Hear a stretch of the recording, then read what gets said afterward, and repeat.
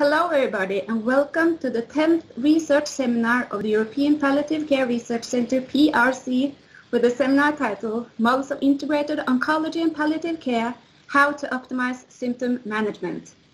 We are for the very first time online and are happy to see that participants from all over the world are joining us. Singapore, China, USA, Brazil, Nigeria, Italy, Australia, Canada and many more. Welcome. My name is Tonje Lundeby. I'm the manager of PRC together with Stein Kaasa, and on behalf of the two of us, the scientific and planning committees and the head office at Oslo University Hospital, I would like to thank you all for attending. We are now live from the Norwegian Cancer Society's Science Center.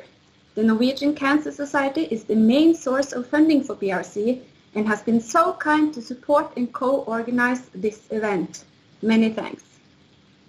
A special thanks also to the external members of the scientific committee, Evelyn Kuip, Chris Fissers, Paul Krepstad, Karin Fenderit, and Per Sjögren, and to all our collaborators who are contributing to PRC in this event. Today we have an interesting and diverse program including end-of-life care, different models of integration of oncology and palliative care, and various topics on pain management. We'll also hear presentations of 2 selected abstracts. We received 13 abstracts this year. You can read them all online on our web page. We sincerely hope you will enjoy these 2 days and that you will be actively participating in the chat. Please feel free to comment and ask questions there throughout the seminar.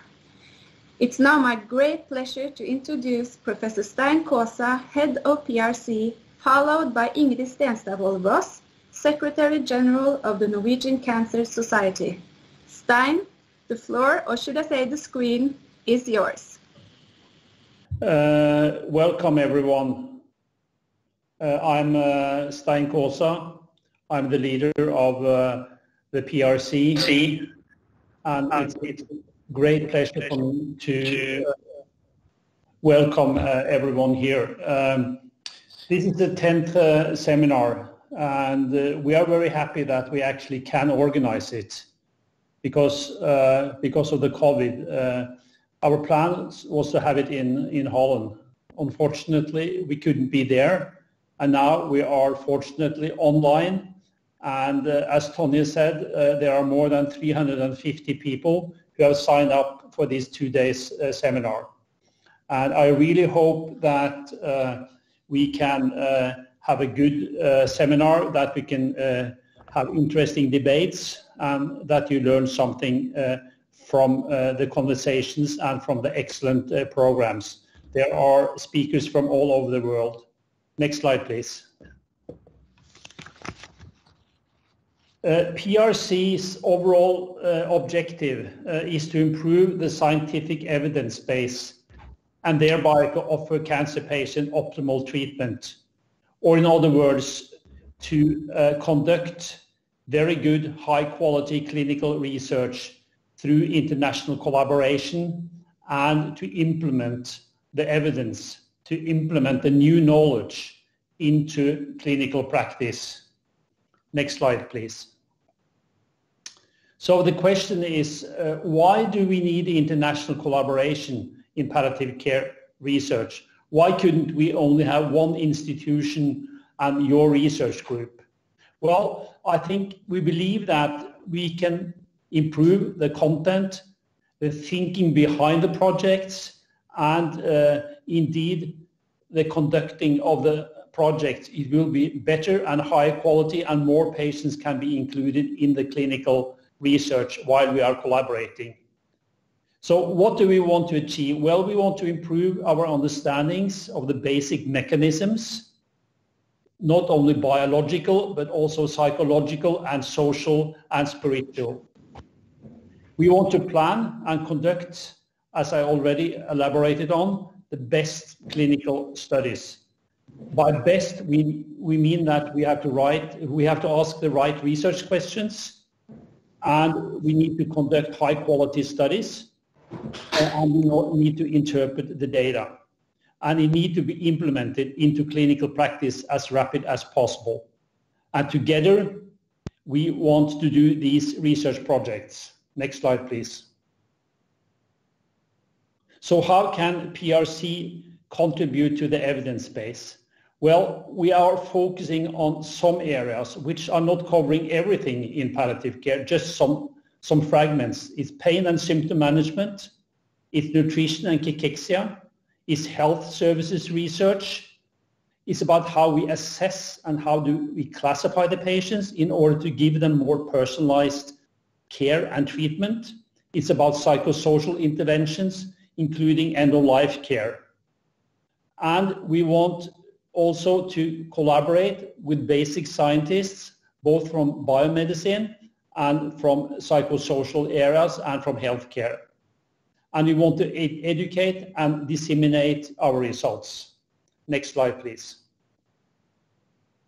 We are a lot of people, and there are many centers included in the PRC network. And for me, it's also very nice, and I'm very happy that a new center was signed up during the last days from Institute of Culture and Society from University of Navarra. So that's the latest center which signed up. And here you see the rest of the centers, and there will be presenters from very many of these centers during today and tomorrow. So I heartily welcome you, and I hope that you will have 2 fruitful days. So welcome and enjoy. Thank you. Welcome to 2 exciting days focusing on research on palliative care. We in the Norwegian Cancer Society are very happy to arrange this seminar. We hoped we would see each other live, but we're so glad that you joined in digitally. Our health services is traditionally centered on doctors and diagnosis. This means that the services has largely been built up and rigged around the doctors and the individual diagnosis, and not sufficiently based on the patient's needs. The treatment has been disease-centered and rather than patient-centered. Today's patients expect to be active in the decisions about their own treatments and care. Therefore, a patient-centered perspective is a necessary part of today's cancer treatment. Perhaps this is especially important when the cancer can no longer be cured and the patient receives palliative care. To improve the lives of patients with incurable cancer, the question is, what is most important to you now? What symptoms do you experience? And what kind of thoughts do you have in your situation? What about your loved ones or the people that are around you? What do they need? When it comes to the latter, of course, the next of kin and the relatives should be given an opportunity to speak for themselves. Both when cancers are cured, but especially when they cannot be cured, it is important to find a good balance between how to treat the cancer itself in parallel with the patients being cared for in a good way. Through studies, we know that by giving the right treatment, reducing side effects, and looking at the patient's quality of life, patients will live longer and at the same time feel better. When it comes to incurable cancer and palliation, we have a good deal of research. And on this note, I would like to thank the researchers in the palliative environment in Norway. You have prioritized areas that we know are of great importance to live longer and not at least live as good a life as possible, despite the fact that life has been given some sort of an expiration date. You have in particular taken care of research areas that deal with better pain relief, prevention and treatment of malnutrition, and palliative radiation therapy. Not least, you are concerned with achieving a better integration of the palliative patient-centered competence into all parts of the cancer treatment process. I'm very happy for this international cooperation, and all the research that is being done. There are so many important topics to be touched upon in this seminar, and I hope, therefore, you have 2 very fruitful days. The best of luck. Ingrid, Stein, thank you for setting the stage for these 2 days. I'm now honored to introduce the next speaker, Professor Irene Higginson. She is Director of the Cicely Saunders Institute at King's College London, and the title of her talk is Integrated Clinical Care Education and Research, Including End-of-Life Care, Current and Future Trends. Thank you, Tanya. Thank you, Stein, and thank you, PRS and everyone here for your leadership and collaboration in palliative care. I agree wholeheartedly with what Stein was saying about the importance of collaboration, and I'm delighted to be joining you here from London, and I'm also quite delighted not to be going through a train on a train and a plane and everything right now with all the problems. I'm going to speak for just a few minutes, and I'm going to attempt to screen share, which is always a little delayed in coming up, so it'll come up very shortly. Here we go. It's just loading at the moment. And hopefully you should be able to see this now. So as Tonya said, I'm going to talk about the integrated clinical care, education and research. I was asked to talk primarily about end-of-life care, and I understand the focus is cancer, so I'm not going to particularly talk about cancer issues.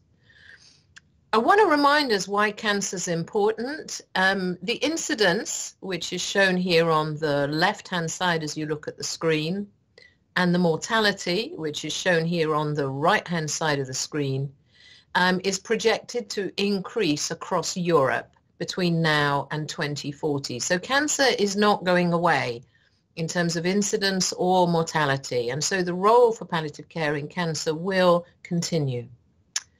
Now, for me, the integration of clinical education and research is critical. I'm going to start with clinical and reflect a little bit on some of the issues in assessment, in symptom management and review, and then also look at the ways in which symptoms may predict and identify the individuals who most need palliative care. So there was a very elegant study published recently with members of the PRC collaborative as authors on it, looking at quality of life and symptom intensity over time in people receiving palliative care. It's rare to get these kind of studies, so they're very welcome. 30 palliative care centres, 12 countries.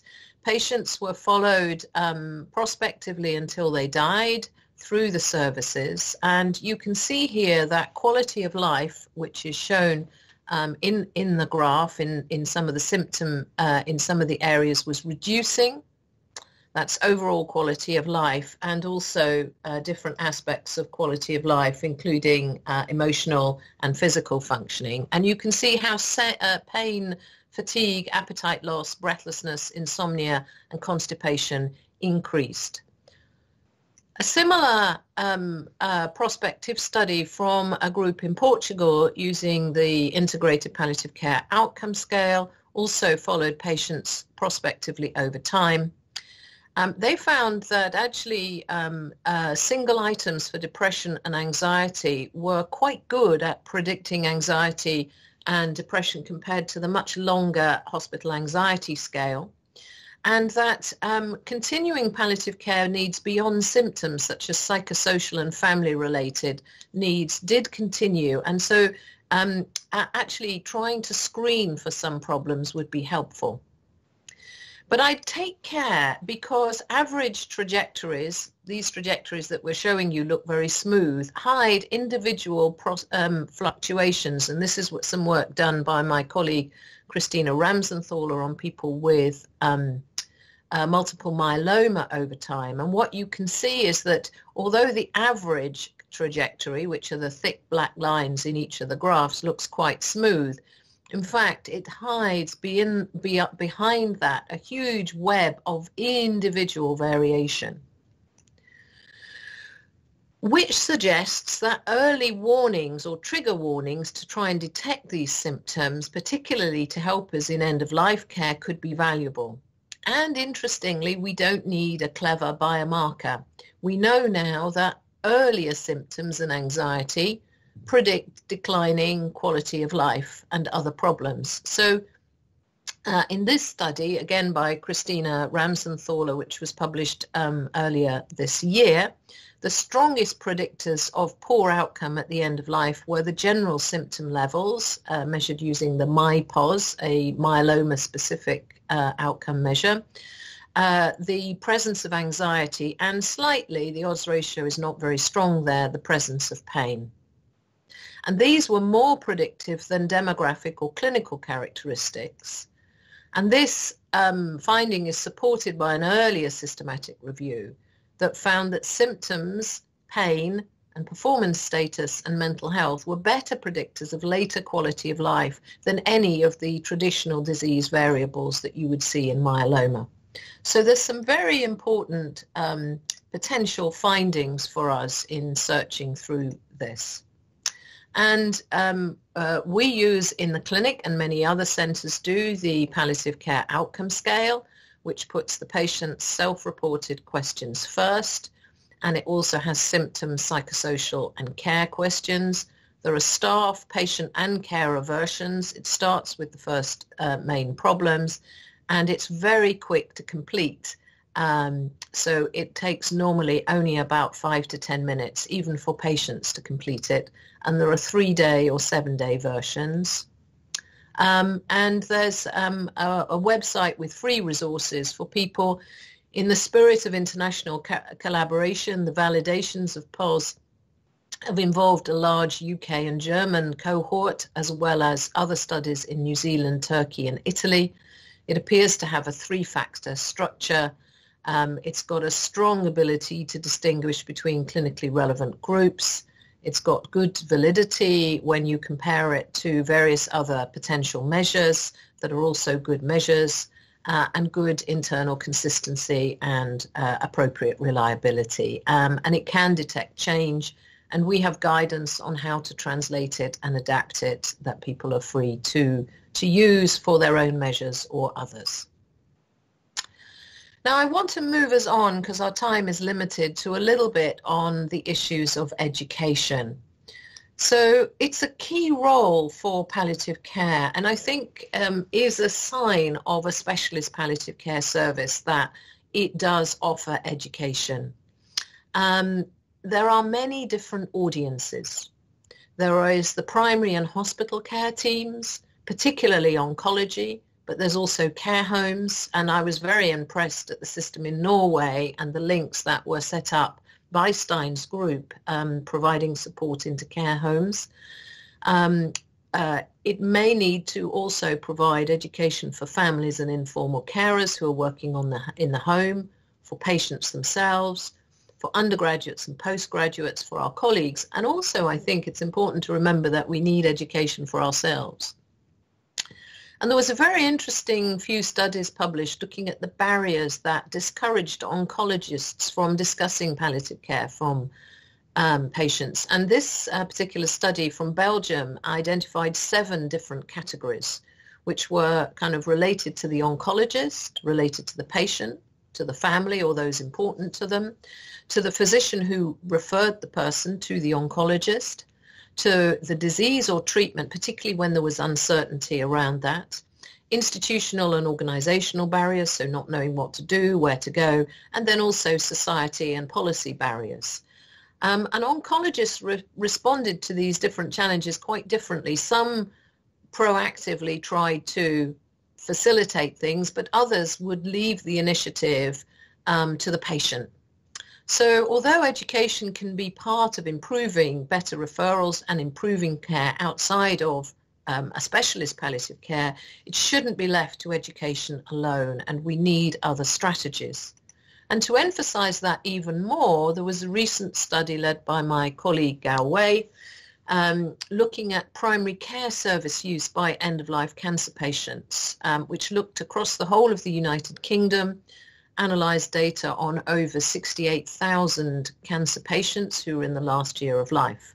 Now, interestingly, of these cancer patients, 75% had comorbidities. That tells us how our cancer populations are changing. And in the last year of life, a typical cancer patient had 43 consultations with their GP or family doctor, 71.5 prescriptions, that's an average obviously, with 21 different drugs. They also had referrals to other clinical specialties. So a key role is to try and look at improving the primary palliative care skills among family doctors, and also to reflect on the potential for prescribing. And what interested me is how, if you look at the last 4 and particularly the last 3 months of life, the prescriptions and the consultations increased markedly. So it's interesting that primary care is involved with patients in the last year of life doing these consultations, but it's also important to reflect on how they are. And it's also interesting to note that the sort of ready line is people who had been identified as having palliative care needs, whereas the purple line was those who didn't. So GPs were giving more, in a way, to the people who they identified had palliative care needs. And then finally, the importance of research. So I'll just spend a few minutes on this, and then we can have some questions if there's time.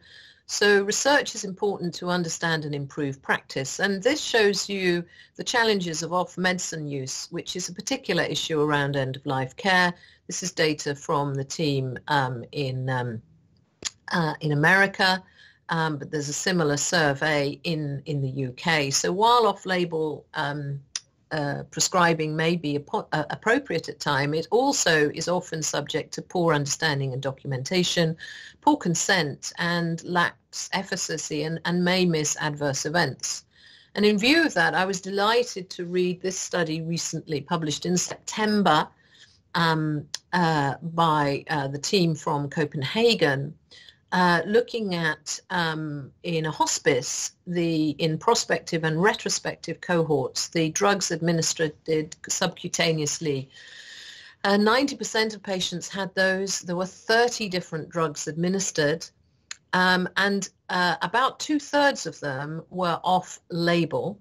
However, the good news is that there were few and minor adverse drug reactions. So this should give us comfort to understanding the ways in which we do things. And I think this sort of research is very important for us for the future. And if you think it's all easy, or the policy makers think it's all easy, there is the challenges that were faced around the Liverpool Care Pathway, the report that was produced here, which said that the evidence review showed no strong evidence for the benefits or adverse effects or risks of the pathway. And I think that we need research to understand even sometimes simple interventions and to ensure that the essential ingredients are present when something is implemented. I think this work also highlights the importance of patient and public involvement and engagement in research. So people are actually saying, actually, it is important to research this topic. We shouldn't just roll things out without an understanding of the evidence base. And I'll end with a few reflections on a symptom that I think is very important and often missed in cancer, which is breathlessness. Think that in most parts of the world, apart from Australia, there is no drug that is licensed for the management of refractory or chronic breathlessness. And in cancer, people often become invisible, and yet we neglect really simple things like walking aids, and people go into a spiral of disability and inactivity. I know you've got presentations tomorrow on cachexia. We were able to put together an evidence-based series of interventions to show that early integrated palliative care improved things and also improved survival, which was a surprising finding for us. And we moved that on now to being able to provide patients and families with home toolkits that they have before they get very severe with breathlessness, so they're practiced in using them. And at the moment we're developing and trialing a self-guided internet-based intervention, moving to digital. We've conducted a meta-analysis that shows the benefits of this type of service, and we also have available, and again it's free if anyone would like to do it, if you just Google ebreathe.org, then there's some free online learning that we have available on the management of breathlessness. So I'll end with some take-home thoughts. So cancer is increasing and the end-of-life care will be critical. But bear in mind that the populations will often be multimorbid and older. Because of this, and because we need to really improve the end-of-life care for probably many more patients than we can directly care for, routine assessment is going to be critical, and it is possible in practice. And practice needs this research, and some of the data from these routine assessments can go to help towards the research and audit data. An assessment may be important to also trigger palliative care referrals, particularly from oncology. And I'd like us to move to a situation where oncologists don't wait until things are very difficult. And I know you've got further talks on integration, so I think it feeds into that. And I think that will help with people at the end of life. I think education has an important role with multiple audiences and e-learning, and that research is needed to try and understand complex interventions or even simple interventions in a complex context, the need for clinical integration with research and with education, and also the need to test and to discover new treatments to improve symptom management and holistic care. So thank you very much for your attention, and I hope that we can get into some discussion. Thank you, Irene, for a great talk. We have a couple of minutes for some questions. I don't think there are any in the chat yet, but if you have questions, you can write them in the chat and we will communicate them to Irene. But I'm pretty sure Stein has a few up his sleeve. Irene, I have a combination of a reflection and a question. So you are describing complex intervention, complex care pathways, but on the other hand, you're also telling us that you can, in a simple way, classify the patients by looking at physical symptoms, emotional distress, and communication in practice. So I wonder how can we use this way of thinking or prognostication or classifying the patients in a busy oncology clinic where the main focus these days are wide genome classification, biomarkers, etc., immunotherapy, because many of these patients receiving immunotherapy, they have short life expectancy. So how do we make the blend, and how can we do research in order to improve that blend? Thank you, Stein. I think that's a wonderful question. So we looked at this most in the area of myeloma, where we were developing this. And in a way, myeloma is a good example for this, because they have all these intensive treatments, and yet you have a very elderly population. And you have hematologists who are used to, in a way, dealing with a lot of interventions where they can turn patients around very rapidly. So you have a lot of uncertainty in myeloma and quite a lot of steep trajectories. And what we found very interestingly is that the patients themselves were very up for doing these sorts of assessments. They thought that they would be very helpful. And I agree with you that any assessment is a simplification. I think, though, that an assessment is a key first step in moving to something more complicated. And what's really interesting, and we've seen this in renal disease, not in cancer, is that actually when the symptoms go off, which you can detect in an assessment tool, then actually that's often a sign that the disease itself has got worse. So actually these simple symptom markers are actually an excellent marker of somebody showing some deterioration, which should be a trigger for, let's think that actually this person has a broader range of needs. And you can do some of these things preventatively in advance, as you can with cancer patients, selecting those who are more likely to deteriorate. But actually, you can also do it in a way, in a complementary way, by trying to assess the symptoms. And I think it helps a busy clinic, because actually these sorts of questionnaires, like the MyPOS in myeloma or the IPOS or other ones that your groups used, or the ESAS, are actually quick to use in the clinic. And people do them because they feel relevant. So the key is that somebody is looking at them. And with new systems with electronic records, actually, one can take these sorts of data and actually use them as triggers. And my joke in a way is that I presented some of the data on myeloma and also our renal work to a group of senior clinicians and basic scientists. And they said, oh gosh, so all we've got is what the patient's telling us about their symptoms. So we need work, we need research on a new marker. And in a way I agree, but we also have something now which can be used and actually has got quite good sensitivity, specificity, and importantly, predictive power. So that's my solution. And some of it is about changing attitudes. Some of it is about using the data and making sure people can access things.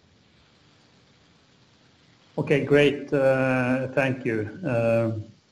We have some work to do I believe, to see how we can bring it into clinical practice. And as you said, these patient-reported outcomes are actually rather stable with regard to predict what's going to happen. And we should use it. It's cheap and simple, and it's there. So Tonje, do you want to take over? Yes, thank you again, Irene. I see on the page here that we have some difficulties with the chat, but they are trying to solve it. And meanwhile, we'll go on in the program.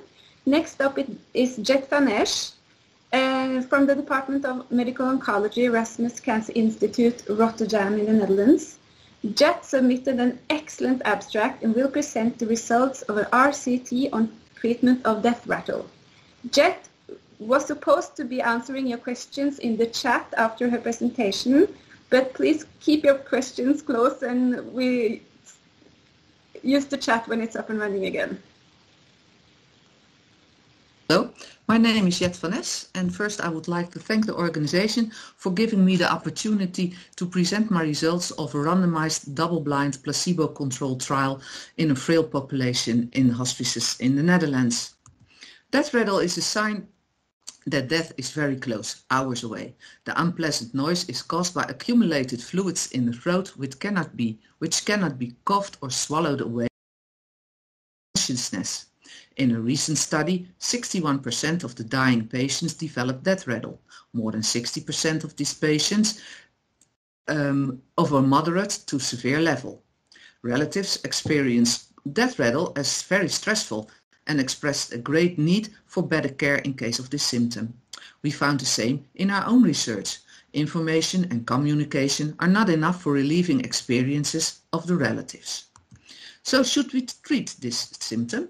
Patients seem not to be bothered by it. The burden is on the relatives. So it's proper to ask the question if you should treat this symptom and the patient when he doesn't have any complaints. Treatment can also cause adverse events which can hinder the last moments of life. But we only assume that patients do not experience this symptom, and that's what we tell the relatives. And previous research tells us that death rattle could interfere with mourning because of this stressful event. So we treat the patients with anticholinergic drugs like scopolamine butyl bromide. This medication diminishes the mucus production. Efficacy of these drugs were studied, and we found 2 RCTs in the literature. Both were performed when death rattle already existed, and both found no differences in the effect on death rattle or on adverse events. A larger observational study compared 3 regularly used medications for death rattle and found no differences in efficacy nor in adverse events, but it didn't incorporate a placebo arm. And when we look at how the medication works, it prevents mucus and it's not mucus removal, it's understandable that these findings were not significant. So what if we gave these drugs prophylactically? One randomized controlled trial from 2018 showed results that were in favor of the use of scopolamine butyl to prevent this symptom. But the most important comment on this study is that this research is not double-blind placebo-controlled. As you treat patients who possibly won't develop death rattle, and as adverse events of this medication as a dry mouth, urinary retention and delirium can occur, it's the goal to give this medication to patients in the dying phase. And an RCT is the only way to say if medication is effective and if it's safe to do so. And the co-production of Erasmus Medical Center and 4 hospices designed, conducted and finished an RCT, namely scopolamine butyl bromide given prophylactically for death rattle, the SILENCE study.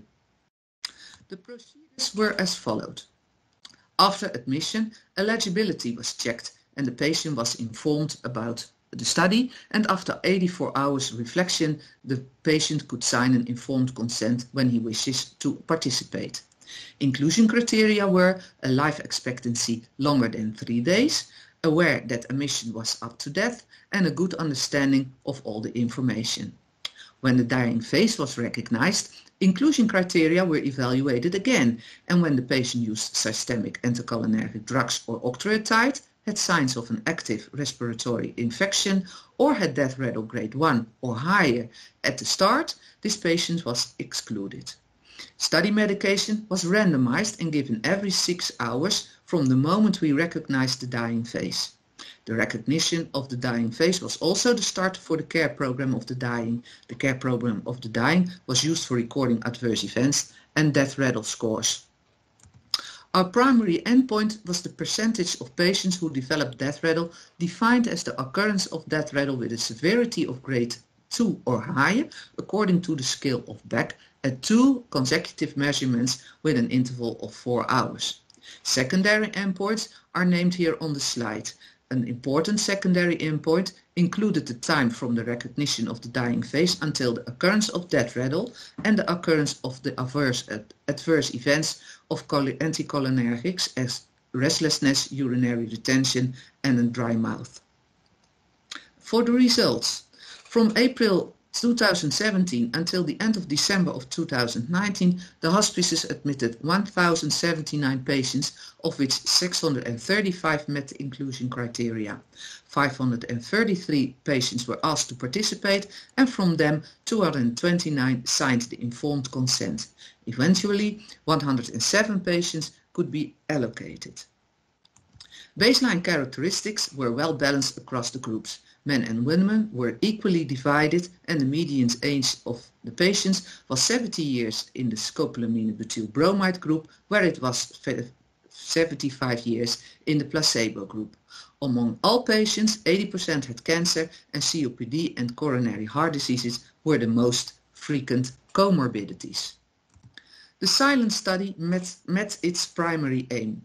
A significantly higher percentage of patients developed death rattle in the placebo group compared to the scopolamine butyl group, 27% versus 13%, which was statistically significant. Figure A on the slide shows the risk of death rattle. This was significantly lower in the scopolamine butyl bromide group. The sensitivity analysis, which is shown in diagram B, confirmed the primary analysis. Here I show the time to adverse events in this figure. There are no significant differences in the occurrence of adverse events between the treatment groups. For my discussion, I can tell you that prophylactically given scopolamine butyl bromide is effective for reducing death rattle in the dying phase, and that prophylactically given scopolamine butyl bromide does not harm the patients. Prophylactically given scopolamine butyl bromide addresses the burden of the symptom for the relatives without any harm to the patients. One of the strengths of this study is that this is the first RCT of this magnitude at end of life performed in hospices, and it shows that large-scale RCTs are feasible in the dying phase. This study has also some limitations, and one limitation could be that the recognition of the dying phase was based on criteria in the Dutch guidelines and on the experience of the healthcare professionals. We did not use a tool because there is none. This may have resulted in various interpretations of recognizing the dying phase. To conclude, prophylactically given scopolamine bromide once the dying phase is recognized reduces the risk of death rattle and does not give any adverse events. And randomized double-blind placebo-controlled trials in the dying phase in hospice settings are feasible, so we can do more research to provide evidence-based treatment at the end of life. And on behalf of all contributors to this study, I thank you for your attention.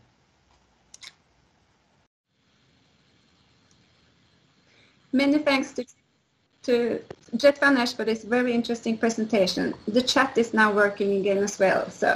But we'll now take a 10 minutes break, and when we're back, chairs Per Sjögren and Stein Kåsa will guide us through the next session on integrated oncology and palliative care.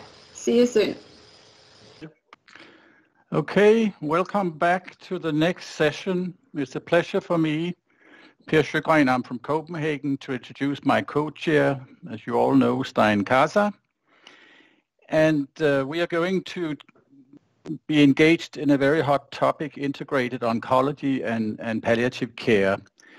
And as you know, numerous RCTs has been developed in recent years within this area. But we are very interested to know more about the content of this integration process.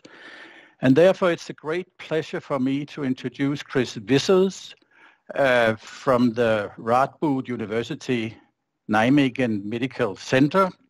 And his topic is Organization and Education of Palliative Care in an Integrated Model at the Radboud University Nijmegen Medical Center in the Netherlands. Please, Chris. So thank you, Per, and thank you, Stein, for this wonderful organization and wonderful meeting together. I just show you my disclosures, but all of you are missing now the wonderful city of Nijmegen, and I'm sure that a lot of people don't know Nijmegen in the east of the country. You know all Amsterdam, Rotterdam, but it's the low country area, Nijmegen, to the German frontier, a place with a wonderful ends of the Roman Empire location, so wonderful excavations and cities to visit. You see here the bridge. And that bridge is not the famous bridge of Arnhem, but the last year we had a lot of visitors before that the virus was prohibiting that you all coming to our wonderful area. So I hope next time I can welcome you at the Nijmegen Medical Center, where we are very happy to welcome you.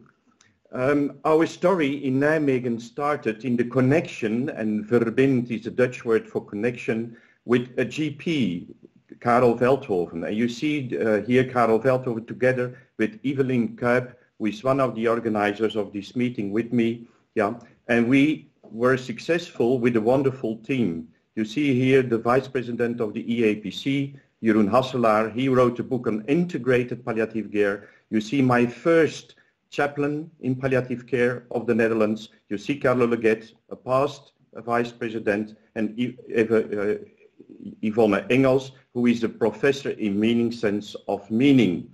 And we had a lot of people making things possible, but most important, this was really in 1983 a multidisciplinary team of medical doctors of internal medicine, anesthesiology, internal medicine, medical oncology, and of medical ethics, and they wanted to integrate oncology and palliative care for the future. So really important to look at. And I was really astonished to see a wonderful statement of Professor Cotman from Harvard University in 1917. And that message is still connecting to this meeting, because I heard that clinical parameters should be monitored all over, and that he was called eccentric to willing monitoring clinical outcome parameters of patients to have the best possible outcome, and if not, to compare your results. So I'm so proud that Stein Kåsa also want to build that structure of integrated oncology and palliative care so that we can show what we are doing to the world. And once again, thanks for all your efforts and inspiration. So we were the first ESMO-related designated integrated oncology and palliative care department, with a lot of people participating in our clinical case discussions. And again, you see here Karel Velto as a GP, as a real chair of our society and of our local organization to connect the transmural care, the oncologist, with the home care situation. So going from that, you all know the Netherlands, because we had a huge discussion about palliative sedation. We had a huge discussion about euthanasia. But more important, our message should be about what is the normal pathway of human beings. And this picture is now used by the GPs of the Netherlands to show that there is a normal pathway for all our patients at the end of life. And it's a little bit about the Swiss life feeling, because we all have a feeling that we want to be autonomous and that we have to make our own choices. But that's not always possible to have these kind of end targets. And it was wonderfully stated already by Diana Meyer in 2005, and that was my inspiration for the Netherlands to start with a special program about quality of life. Medical progress reduces a lot of diseases from terminal to chronic diseases. We all know that. But improving the quality of life of this prolongation of life seems to be much more difficult. This is still true for nowadays. And a wonderful paper from 2013 from the New England Journal of Medicine from Timothy Quill stated that we need to teach general palliative care all over the place to all medical doctors and nurses, but it should be additionalized by a specialist palliative care program, so that if people want to have more knowledge, they can come and create a sustainable model for the future. And why is that so important? It's not important only for oncology, as you can see here from another New England Medical Journal paper where there was a beautiful overview of the symptoms, but it's also true for congestive heart failure, COPD, for kidney disease, for dementia, and for AIDS. So we started in 2005-06 with a group of very enthusiastic people working in palliative care in the hospice Curia. And you can see here also Karen van der Rijt, who is joining this meeting, and a lot of other people. And I was the first professor, but soon after my professorship, a lot of other professors came in, and together, a strong group of people, we were forcing the Ministry of Health to make a choice for palliative care.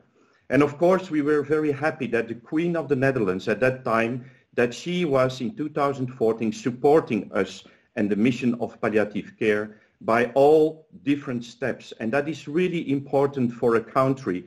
If you want to have a national program for palliative care that is integrated in the normal care and the oncological care, please ask your leaders of your country and ask them to go for your mission. And that was the case for the Netherlands. So we are very proud of that situation. We made a special national program, and that national program has three important pillars. It's a pillar on research, on education, but foremost, and that's nowadays busy, for implementation. And it was not only about symptoms, but it was about the culture and the knowledge of the society. What is palliative care? What is end-of-life care? It was about organization and continuity of care. It's questions, innovative care interventions, and finally patients and proxies participation. That should be all over, but we should also teach and help our patients to communicate with us. All these programs resulted in wonderful research protocols, as you have seen by the presentation of Jet van Es, which is part of it. So we integrated over the years, 2005, national guidelines for oncology. The surprise question in 2010, we went over to, is everything necessary, what should be done? And finally, the treatment wishes of patients, 2016. But most important, going over was also the introduction of spiritual care with wonderful guidelines over the last years, integrating that view of spiritual care and normal curative care at the edge of oncological care. And the next step was in 2015, under the leadership of Palliative and the Integrated Cancer Center of the Netherlands, that Karen van der Eyt is the chairman of, was a quality framework for palliative care of the Netherlands for all scientific societies of medical professionals and institutions. And this was really a landmark moment, because now we can compare each organization, each institution, long-term care facilities, hospices, to a quality standard and going to the integrated care of pathways of patients. And that was a landmark moment. We are now having that structure and that process, and we go to a lot of consortia all over the country, 7 consortia strongly connected to the academic network centers. And we have a structure now for palliative care research by a Palzon Research Foundation, by educational networks, and by care consultations for difficult cases. And all these networks are connecting with a high local entity and possibilities to look for the future. So it's a guiding operational structure for the Netherlands, and we are available and waiting for international multidisciplinary studies that can be run by Palzon, really important for the future. This structure is connected to a corn group of people, and in this group, all societies which are important for the Ministry of Health are connected and go into the consortia and go to the academic networks that are strongly interrelated, connected to this program.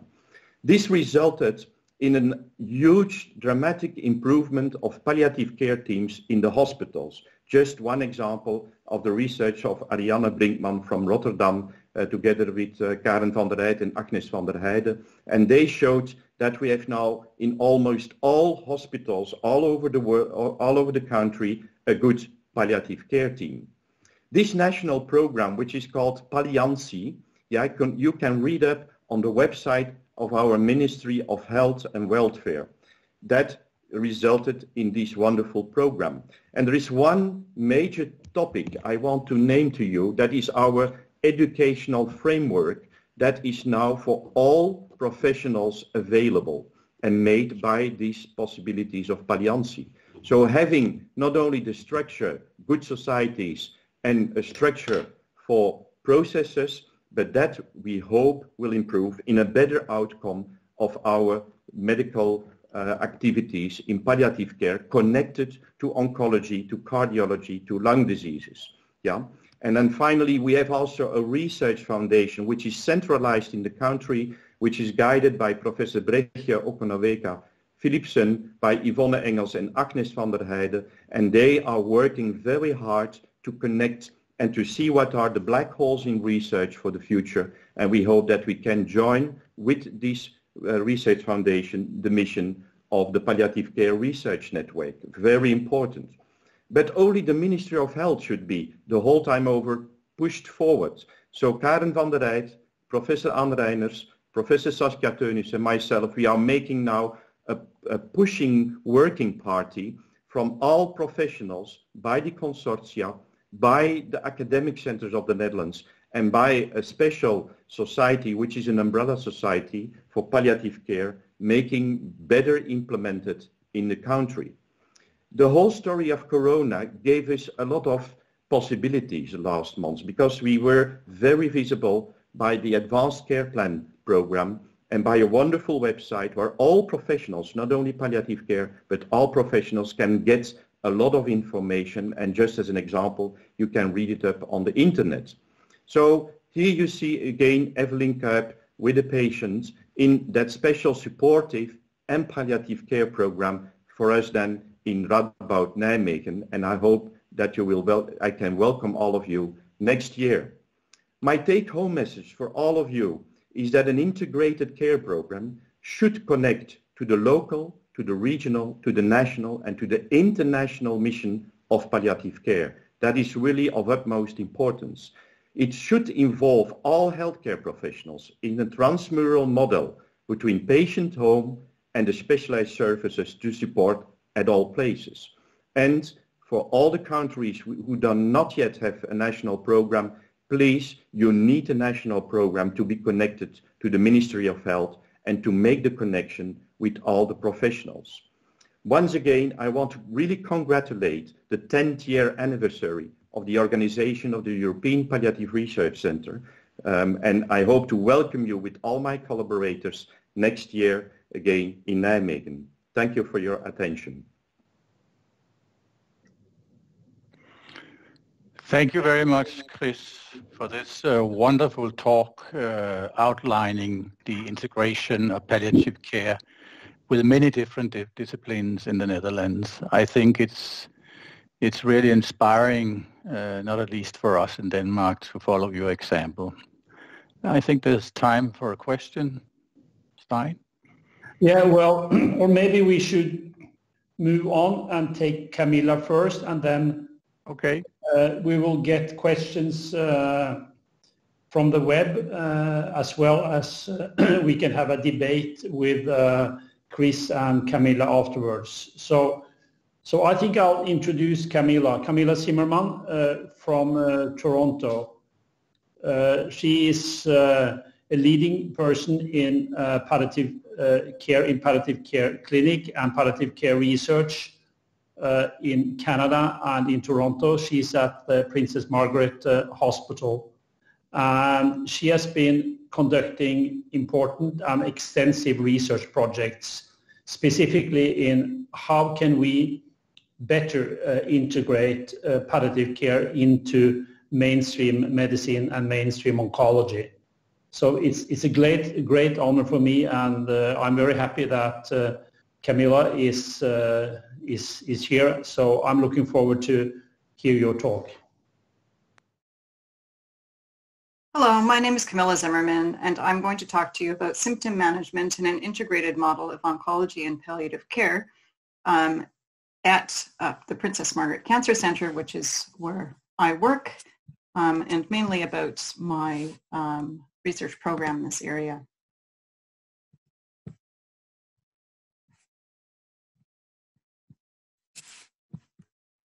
So I have no disclosures.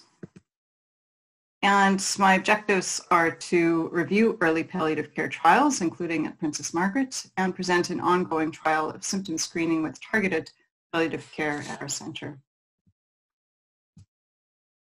So ASCO and many other agencies, including ESMO and others, now say that inpatients and outpatients with advanced cancer should receive dedicated palliative care services early in the disease course, concurrent with active treatment. And this statement is based on many different early palliative care trials now, mostly in the US and also in Europe and in Canada. And these have shown, most of them have shown that palliative care, when started early for all patients with advanced solid tumor cancers, improves quality of life. And there's some trials in hematologic diseases that show this now as well. And early, at least for the patients with solid tumors in outpatient settings, which is what I'm going to talk about, mainly means within 8 to 12 weeks of diagnosis, or with a clinical prognosis of about 6 to 24 months. And our trial at Princess Margaret Cancer Center also showed the same thing, that early palliative care, when instituted for patients with a prognosis of 6 to 24 months, showed better quality of life, satisfaction with care, and symptom control than for control patients who received standard oncology care. We're now working on a new phase 3 trial, and I'm going to present to you the rationale for this new trial, and it does involve symptoms. I'm getting to that. So the interventions for most trials so far have tested routine early specialized palliative care without any screening for symptoms or anything else. And the challenges with this model are that we have, as we all know, widespread shortages of palliative care resources, especially specialized palliative care services. Our referral practices tend to be inconsistent by oncologists and other specialists who refer. The palliative care intervention is not necessarily targeted to those in greatest need, so the trials and also in clinical practice, who refers depends on mainly the individual rather than it being systematized in any way. And in the trials, it was just everybody who received it. And also, early palliative care for everybody may be costly and unnecessary. So this is our current model of integrated oncology palliative care at Princess Margaret. Patients receive referral to our palliative care outpatient clinic, hopefully early, by their oncologist. We see them in consultation. We see them then over a period of time collaboratively with their oncologist, with their family physician, and with community services. And then for end-of-life care, they go either, they receive this care in their home or in our acute palliative care unit or in a hospice or a community palliative care unit. Of course, this whole thing starts with a referral by an oncologist, and this is what we're sort of trying to systematize a bit more. So, and we've also shown, and this is from qualitative research conducted with 40 patients and caregivers after our early palliative care trial, that patients and caregivers identify these 4 different domains that they think were influential in improving their care. And one is prompt personalized symptom management. And we do perform routine symptom screening already at the Princess Margaret Cancer Center, and this is of course getting more and more prominent throughout the oncology world. We use the ESAS-R, the Revised Edmonton Symptom Assessment System. And what used to happen before COVID is that patients would come into the hospital, and then in the oncology clinic, there would be tablets, they would, or computers in the waiting areas of the oncology clinics, and the patients would complete their symptoms on these tablets or computers. Now, of course, with COVID, this is no longer happening. And what we've been doing at the Cancer Center as of a few weeks ago is that patients are sent an email 48 hours before their oncology appointment, and they actually fill out their symptoms either on their phone or on a computer at home 48 hours before they come in, or within 48 hours of coming in. And if they forget, then the patient flow coordinator at the clinic reminds them. So we're utilizing this routine screening at oncology visits for our early palliative care, targeted early palliative care trial. So this is the intervention arm of the trial. This whole thing on the slide is actually the intervention. Patients receive screening at every oncology visit that I've described. If they don't meet symptom criteria, they just continue screening. If they meet the symptom criteria in orange, in the orange box on the right there, and those criteria are greater than 4 or equal to 4 out of 10 for pain, shortness of breath, nausea, depression, and anxiety, or greater than or equal to 7 out of 10 for fatigue, drowsiness, appetite, and well-being.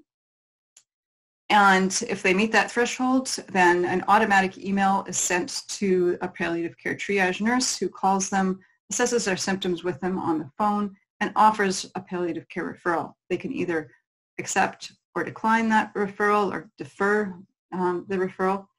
And if they defer, then they just continue screening again, but the nurse communicates with the oncology team to let them know to follow up about the symptoms. And if they accept, the patient is seen within 1 to 2 weeks in the palliative care clinic. So we've done several things along the way, several steps already of this research.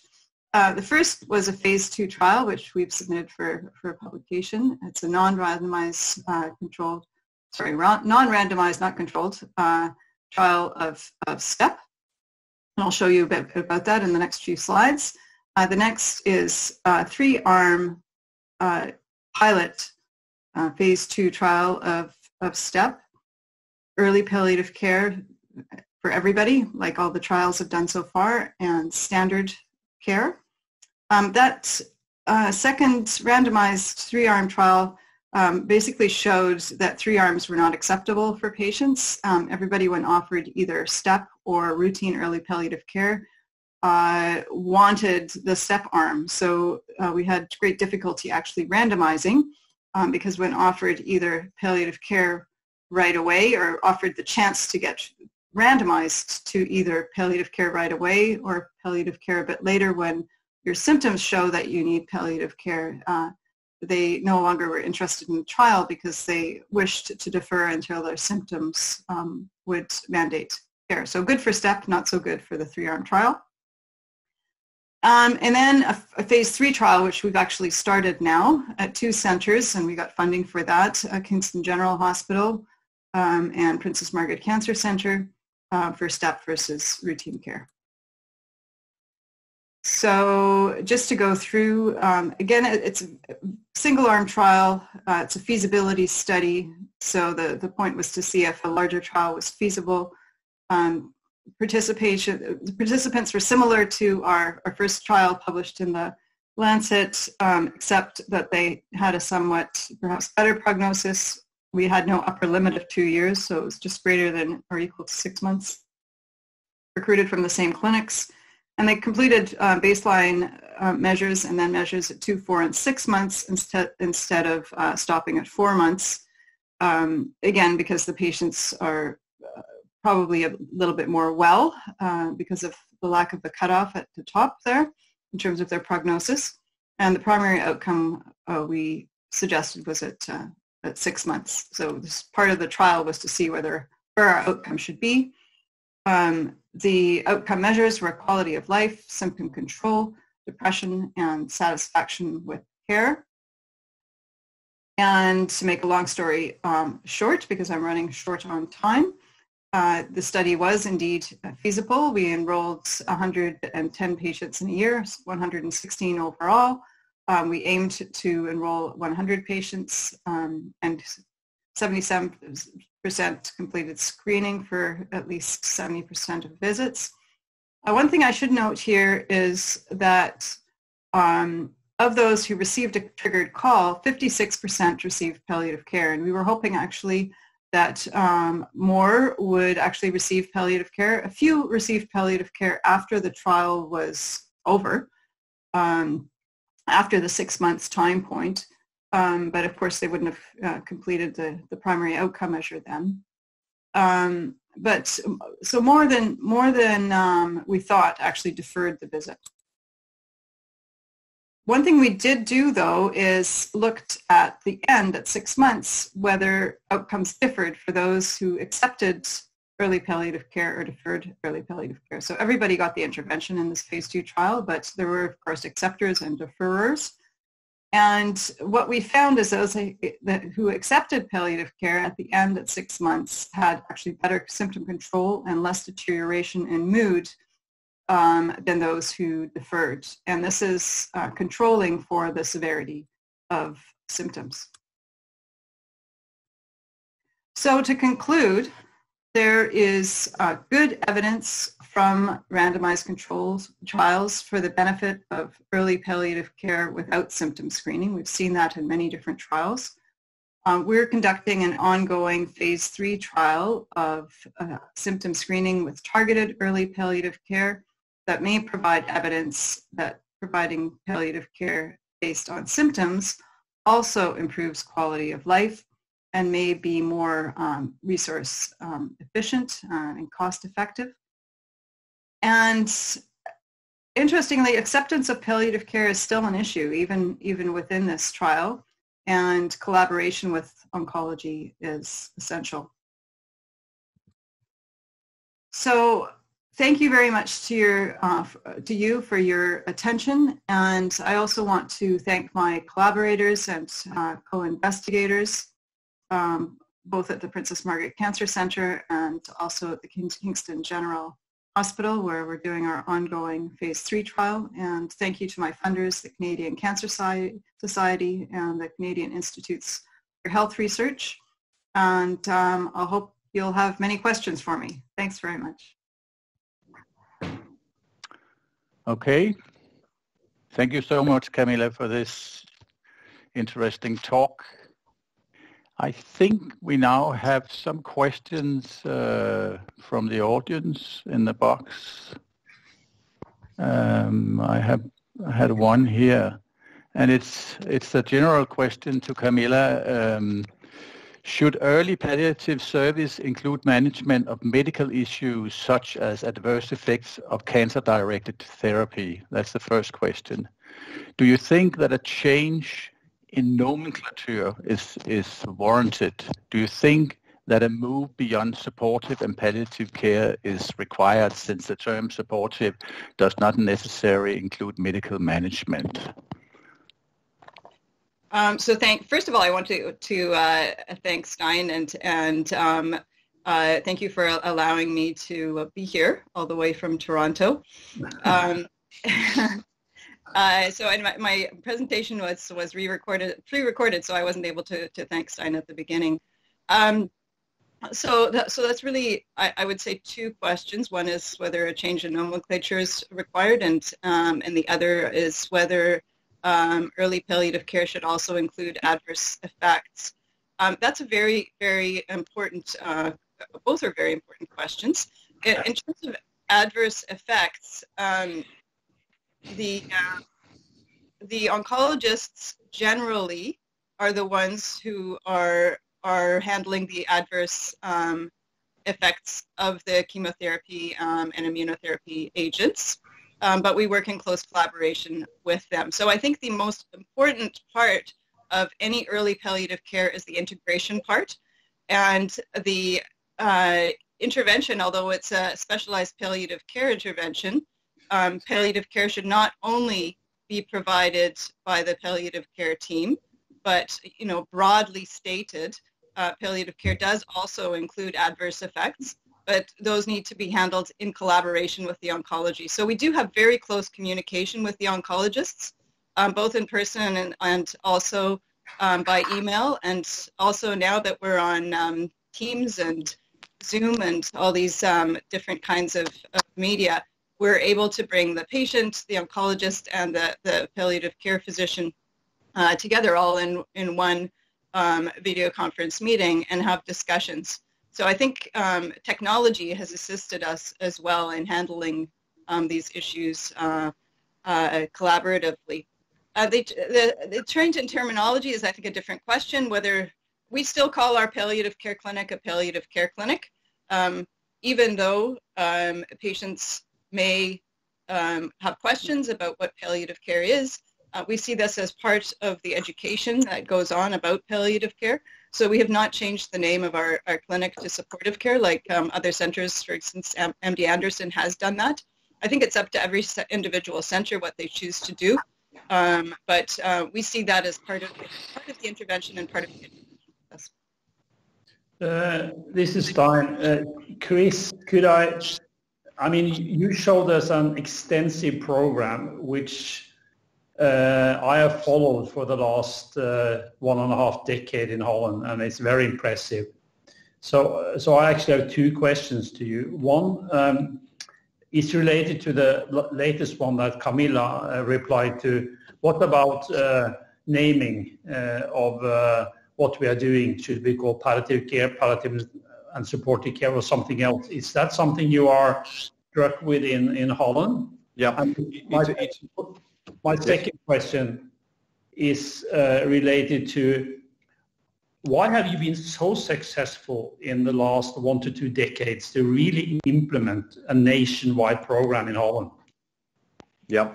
So to the first question, I think that all of us are following for the past 10 years, the whole discussion of Professor Bruera, who changed his name in 2007 to supportive care, and then finally palliative care. It was wonderful how successful were the referrals to his center by only changing a name.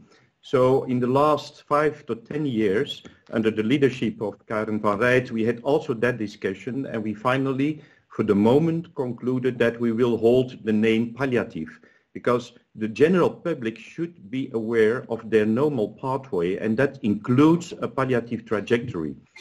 However, what we see, and that was wonderfully prepared by all the publications of Camilla, what we observe, if you take the side effects of immunotherapy, and there is a wonderful recommendation statement document from Professor Van Poppel from Leuven in Belgium, and if you compare the side effects of these treatments, they fully are in agreement or comparable to palliative care side effects.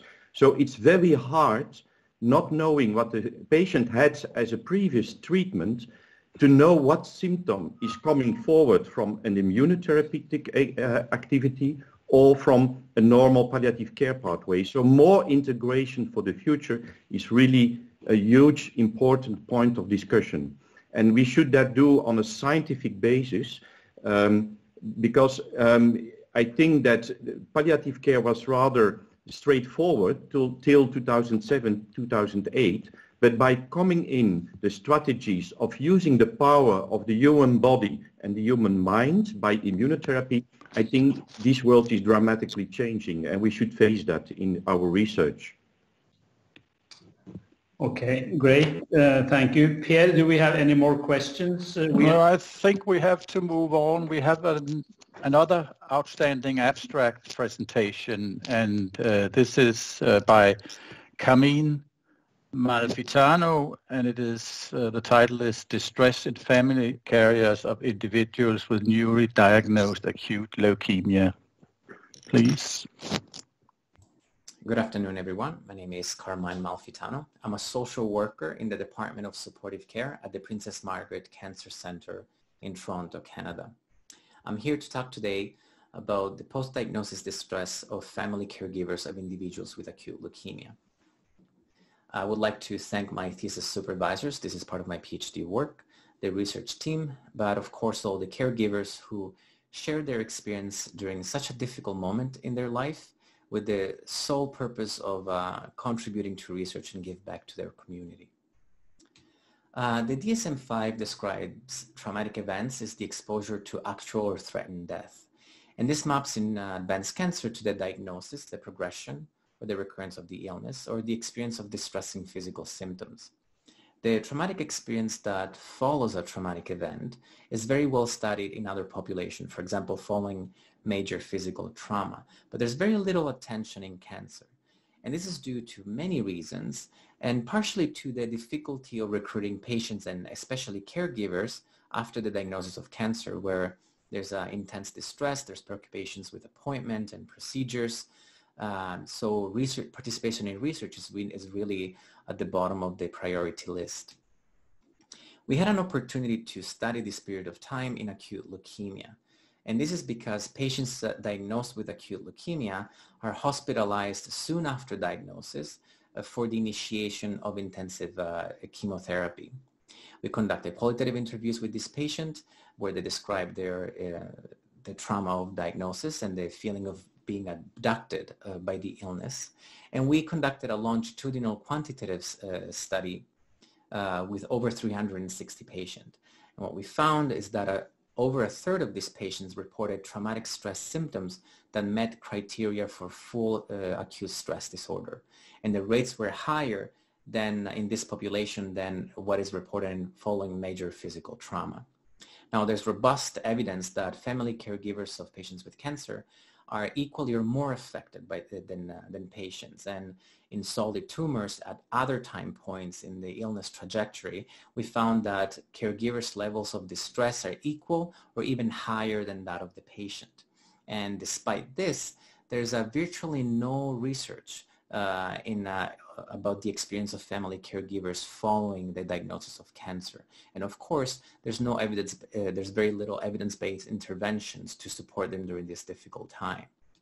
So the current study is one of the few studies that are taking steps in this direction with the intention of building an understanding of the experience of family caregivers of patients following diagnosis of cancer, in this case of patients with acute leukemia, with the goal of eventually building an understanding, a base for evidence-based interventions. The design follows a grander theory approach, and I've chosen to have no purposeful sampling for this research. I've approached every single patient that was admitted to our inpatient unit, asked them to identify their primary family caregiver, and interviewed all the caregivers that said yes. The data comprised of audio-recorded semi-structured interviews, field notes, and I kept a reflection journal. I recruited 9 caregivers, only 2 refused, and I didn't stop because I reached saturation of themes, but simply because of the pandemic. I had to stop recruitment in February of last year, and I will start recruitment again as soon as the pandemic ends. I did not expect any difference or any influence of time of recruitment because I recruited caregivers within 2 to 3 weeks after admission to the hospital. But I was proven to be wrong as I started data analysis. Caregivers were reporting a different level of distress in the moment, but also in recollecting the previous 2 to 3 weeks, they really talked about a large fluctuation of distress. So what I was able to do is to map the recruitment of these caregivers by anchoring the recruitment date to the admission to the hospital and really trace a trajectory of distress that they go through. What you see at the bottom are the stages that patients have to go through when they're going through a diagnosis and treatment of acute leukemia. There's an initial stage where they experience symptoms, they go through testing, and finally they arrive at a diagnosis. They are admitted to the hospital, they receive injection for induction chemotherapy, they experience symptoms and side effects from the treatment, they move through recovery from the symptoms, and then they are discharged. So I started to trace the level of distress and really identified 3 stages. In a first stage that we call anticipatory phase, caregivers talk about their difficulty with uncertainty. They still don't know what the diagnosis is. This is before the diagnosis. They talk about their difficulty with lack of control. And of course, they fear for a bad outcome. You can see an increase in distress that peaks at the moment of diagnosis. At this moment, caregivers talk about feeling shocked, shattered, feeling like in a bad dream. One of the most interesting findings of my research was what happened in the moment after the diagnosis. Now, the moment of diagnosis, caregivers really talk about fear of losing their loved one. I was afraid that there was nothing we could do. I was afraid the end was imminent. My worst fear was that I was going to lose my daughter. And unexpectedly, what happens the moment after is that all caregivers, all 9 of them, described a rapid decrease in distress in what we call the acute phase. To exemplify the experience of all caregivers, I chose this quote: "I instantly went to what would my life be like without him there." This is a spouse of a male patient. Like you go really far into the future and then, oh fuck, I've never thought about this before. I might not have a partner at some point. So, which is part of why, as soon as you go there, I dial it all back. There is a visceral component of this response to trauma, and all caregivers report feeling no emotions at all. Some of them report feeling numb, and numb is a word that I've heard many, many times from caregivers when they describe this stage. The cognitive or behavioral manifestation of this response was similar in all caregivers. They engage in a tunnel vision. They are only focused on the present. They focus on positive outcomes. They employ efforts to avoid distressing thoughts. They really strive to be positive, and they focus on practical tasks. And this almost adaptive dissociation from emotion is really supported by the hospital and their social system who have the same approach. For example, to give just a few examples in the interest of time, this is an example of caregivers really maintaining a positive focus on the positives. I'm not even considering that my husband won't beat this. And this is a caregiver of a patient who was told that they had about 25% chances of surviving, or other caregivers would say it's probably just going to be fine. There is a fluctuation out of this numbing state, which is when caregivers witness patient going through physical symptoms. And that's where caregivers really talk about feeling terror, which diminishes once the patients go towards recovery.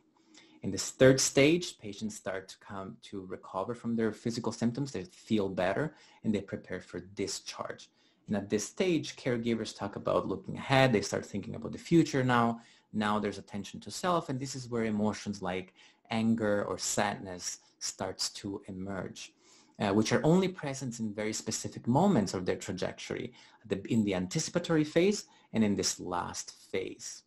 There's almost a window within which caregivers are able to process emotion.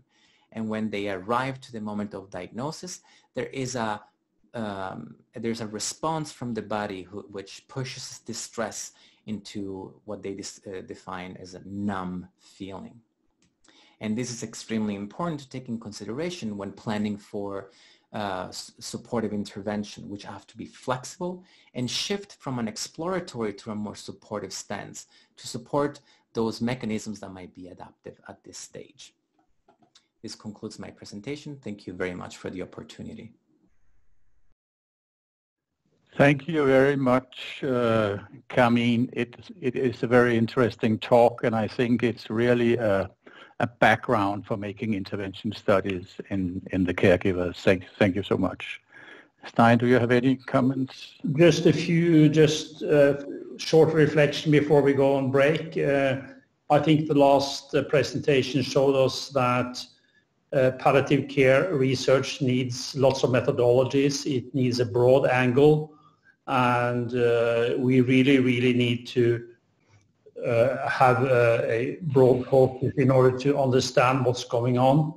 And I think this session have reflected it. It's from how you organize palliative care at a national level to run randomized studies, running the feasibility phase 2, phase 3, etc. And now more qualitative approach to try to understand what's going on with the family members, with the carriers, with everyone. So thanks a lot to everyone. Now we have a 10-minute break.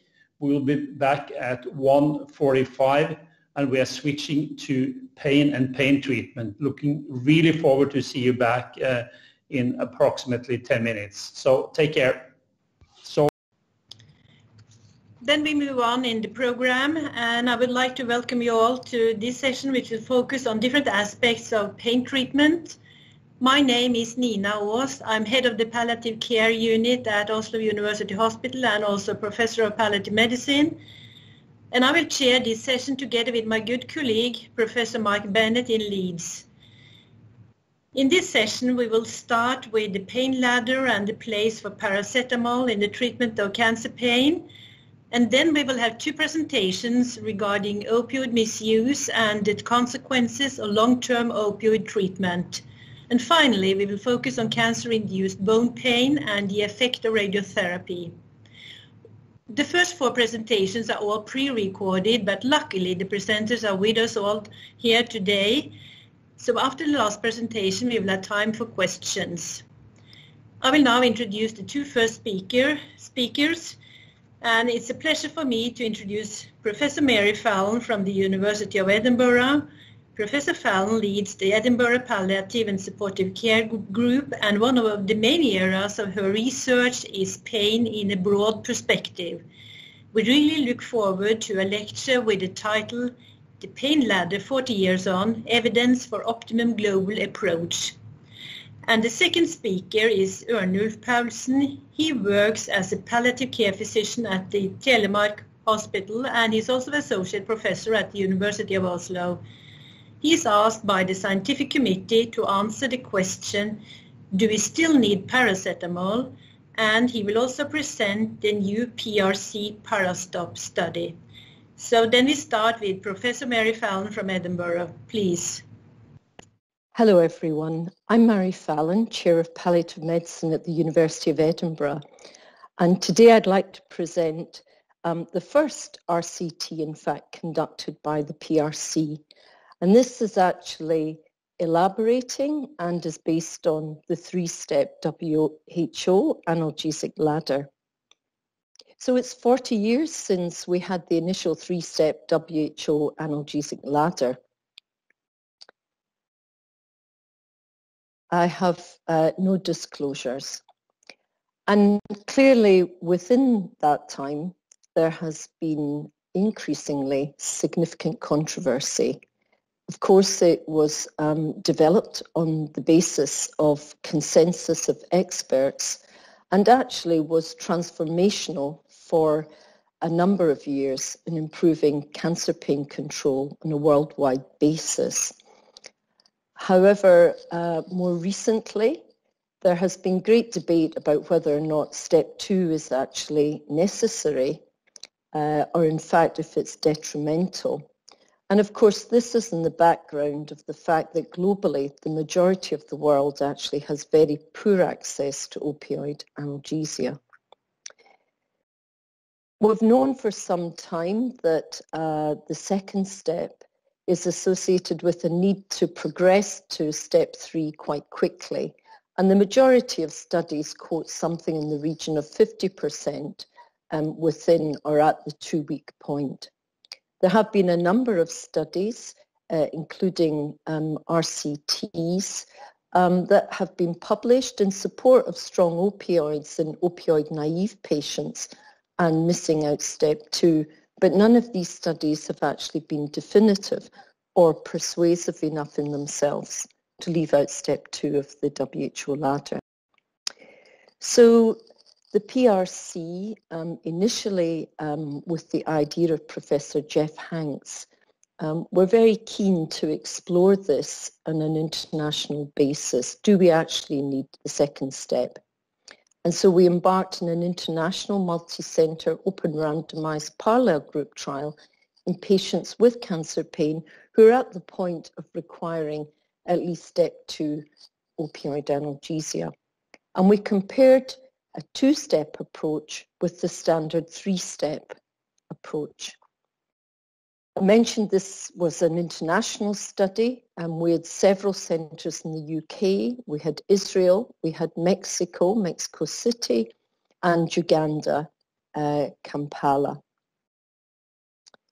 The trial arms consisted of the experimental arm was the new 2-step approach, and participants commenced on the approved strong opioid, and this was titrated as per local practice. And for practical reasons, this was morphine or oxycodone. The control arm consisted of the standard 3-step approach, and participants were commenced on an approved weak opioid.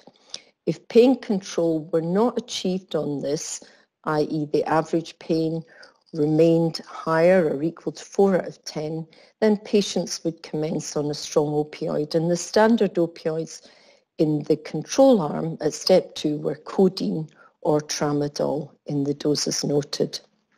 The inclusion criteria for the study were adults over 18 years old, a diagnosis of active cancer.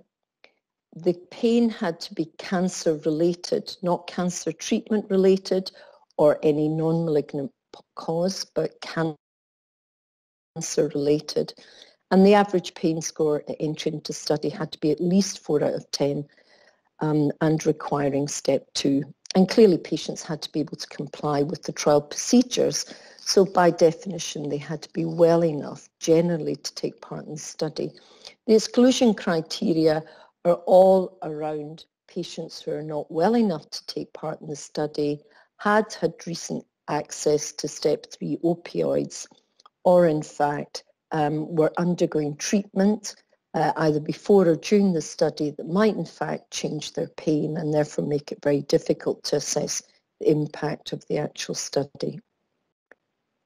This was a 20-day study, 20-day follow-up, and the primary outcome was the time to achieving stable pain control, and that was defined as 3 consecutive days with a pain of less than or equal to 3 out of 10. Clearly in a study like this, the equipoise is all important, and it goes without saying that opioid-related side effects were the equipoise in this study and were examined very carefully with each patient. The secondary outcomes were distress using the distress thermometer, other pain measures that we can see here. And of course, costs were very important, particularly because this is a global study and included low and middle income countries, and we'll come back to that. The baseline and endpoint assessments were as follows: the worst than average pain in the last 24 hours, the brief pain inventory, the distress thermometer, analgesic use, opioids and non-opioids, non-analgesic medication, and of course opioid toxicity and opioid side effects. And from the point of view of the cost analysis, EQ5D. During the trial, every day the patient completed a diary with average pain, worst pain, and how much opioid they used, both regular and any breakthrough. And then every second day, they completed non-analgesic medication in addition to the above and side effects. And then mid-study, day 10, and again at the end, day 20, all of the above were completed, plus the distress thermometer, EQ5D, and the BPI. This is the consort diagram, and you can see that we screened over 2,000 patients for study eligibility. And out of the 2,194 patients, you can see that 153 were actually randomized. The majority were excluded because they didn't meet the inclusion criteria, and within that there were a number of patients who had pains that did not relate to their cancer, and there were of course a number of patients who'd been using a significant amount of PRN opioid. So those that were opioid naive, they were randomized 1-to-1 to either the experimental arm, the two-step approach, or the control arm, the standard three-step approach. So 77 patients into the experimental arm, 76 into the control arm, and those lost to follow-up in both arms were just 4, which was good. And 73 had data for analysis in the experimental arm and 72 in the control arm. We can see the demographics really appropriately distributed between arms and also between countries. And we put Israel together with the UK, and you can see that UK recruited the largest number of patients, followed by Uganda and then Mexico. And there was, of course, a standard expected distribution of malignancies. Now, the primary outcome.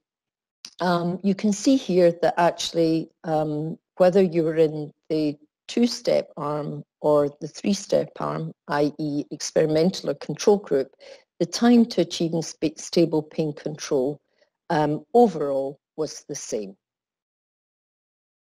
If, however, you look at the control arm, we can see that a number of patients, more than half, had to in fact switch to a strong opioid. The median time for this was actually day 6. And you can see there, of course, the Kaplan-Meier curve does separate significantly because of increased number of days with uncontrolled pain in the interim before the switch. If we look at the study Equipoise, which is very interesting and to some extent unexpected, but in fact the odds ratio of suffering from nausea was almost 3 times higher. You're 3 times more likely to have nausea if you're in the control arm compared to the experimental arm. So 3-step approach, there was more nausea and there was more of a variety of other side effects, but less dramatic than nausea, but these included vomiting. And so we can see that from the point of view of the study equipoise, there was absolutely no increase in opioid-related side effects if you move directly from step 1 to a strong opioid compared to going through the standard 3-step approach. Economic analysis is very important, bearing in mind the world has no access to opioid analgesia. And in the UK, we were able to do a full economic analysis. However, with the data available to us, we could only do a cost analysis in Uganda and Mexico. So if we look at the bottom of this table that really summarizes medication costs, you can see the first column is the UK, and again in the control arm there were excess costs of drugs, and this was predominantly due to managing side effects in those using the standard 3-step approach. In Mexico, you can see that again the costs were almost 4 times as much in the control arm, so using the standard 3-step approach, because weak opioids are so expensive in comparison to strong opioids in most low and middle income countries, certainly Mexico.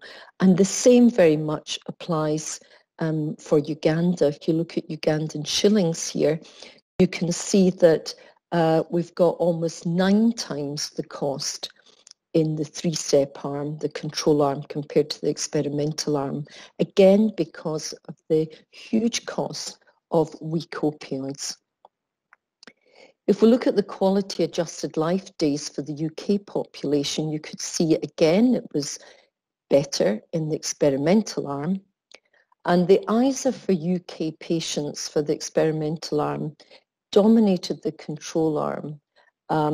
And you can see the cost here. It was £5.17 less per QALY, and that from the combination of more effective and less costly intervention.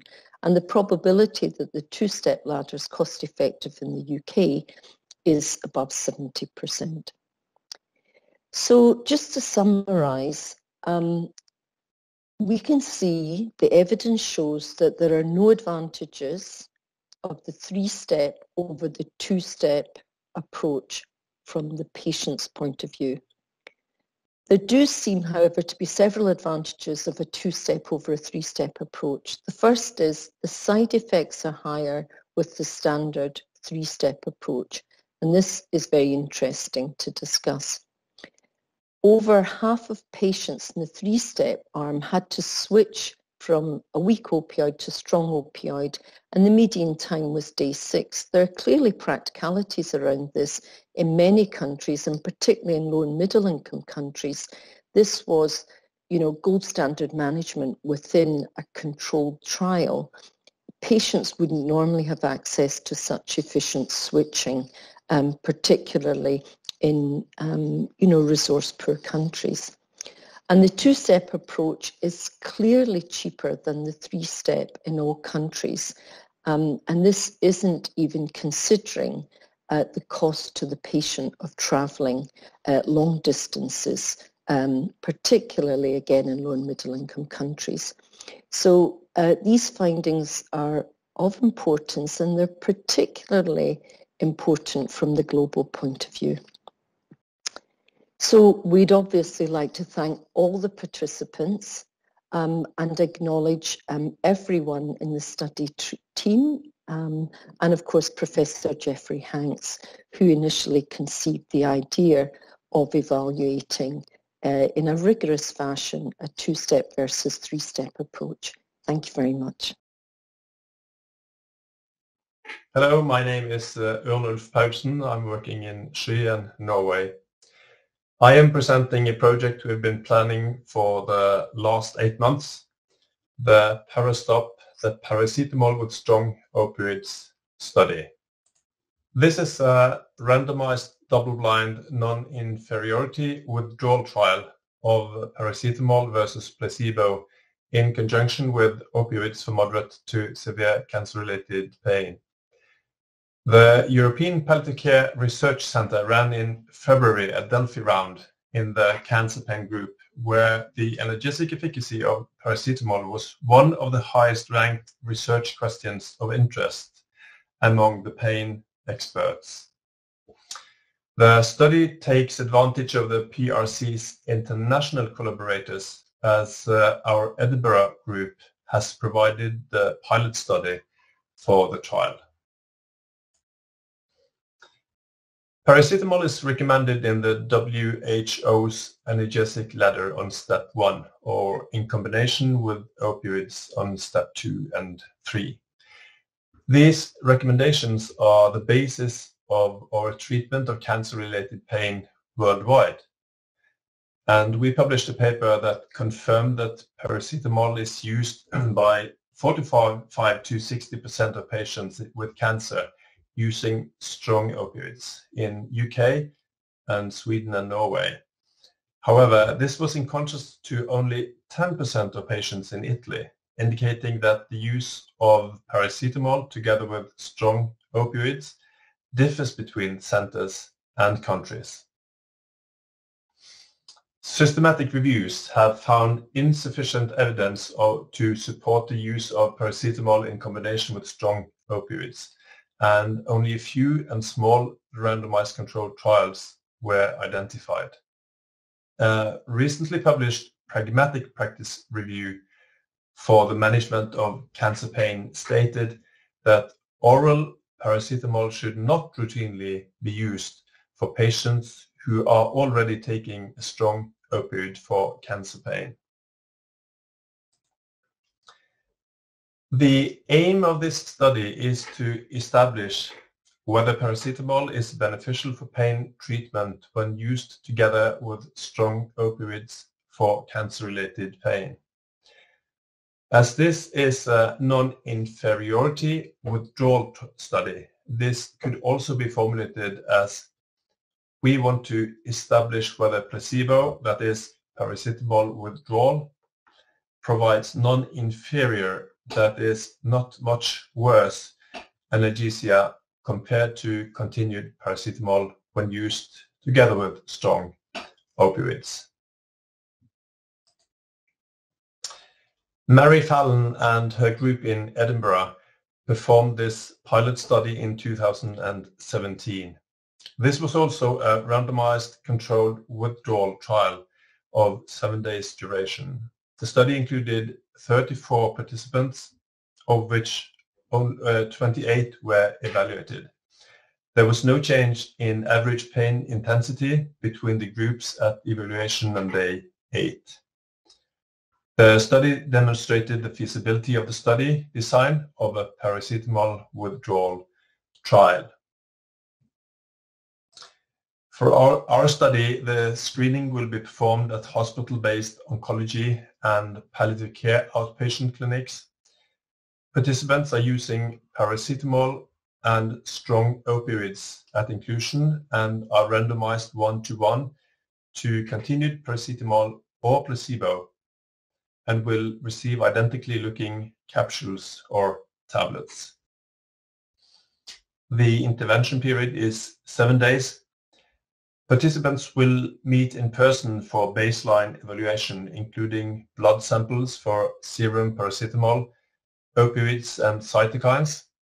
Daily assessments will be recorded in a diary, and participants will receive a daily telephone call from study nurses on weekdays. They will meet again in person for assessment on day 8, and blood samples will be collected for opioids and cytokines. Finally, participants will receive a follow-up telephone from study nurses between day 10 and 14. This is an overview of the study timeline. The intervention period is 7 days.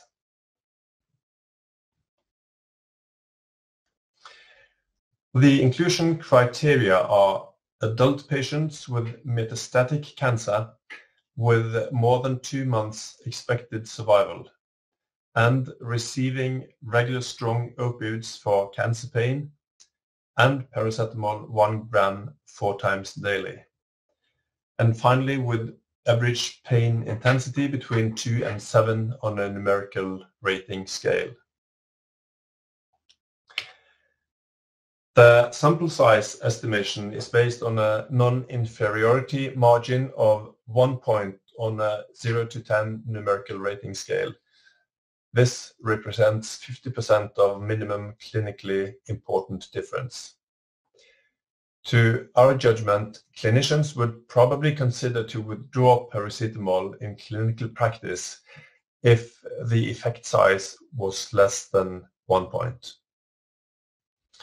Based on data from the pilot trial, a sample size of 89 patients in each arm was estimated, and we will include 102 participants in each treatment arm to allow for dropouts. The primary endpoint in the study is average pain intensity measured by a numerical rating scale 0 to 10 on day 8. The secondary endpoints include patient-reported opioid-related side effects, the patient global impression of change, and opioid consumption, all reported on day 8. The trial is organized through the European Palliative Care Research Centre, and the trial inclusion period is estimated to be 2 years. We are planning to start the first centers within the next 6 months. 8 international and Norwegian study centers will take part. If you should be interested in participating in the study, please get in contact. My email address is displayed on the slide. Thank you. I'm happy to answer questions regarding the study later in this session. Thanks to Mary Fallon and Ørnulf Paulsen for very nice and interesting presentations. We will now have a 5 minutes break, and then we will go on to 2 more presentations and then a short discussion. Thank you so far. Welcome back, everybody. We have 2 more speakers in the next session. The first lecture is from Professor Per Sjögren, and he's going to talk about opioid misuse in cancer care, an overview. And that's going to be followed by Gina Kurita, who's going to describe a new PRC study on adverse effects and consequences of long-term opioid treatment.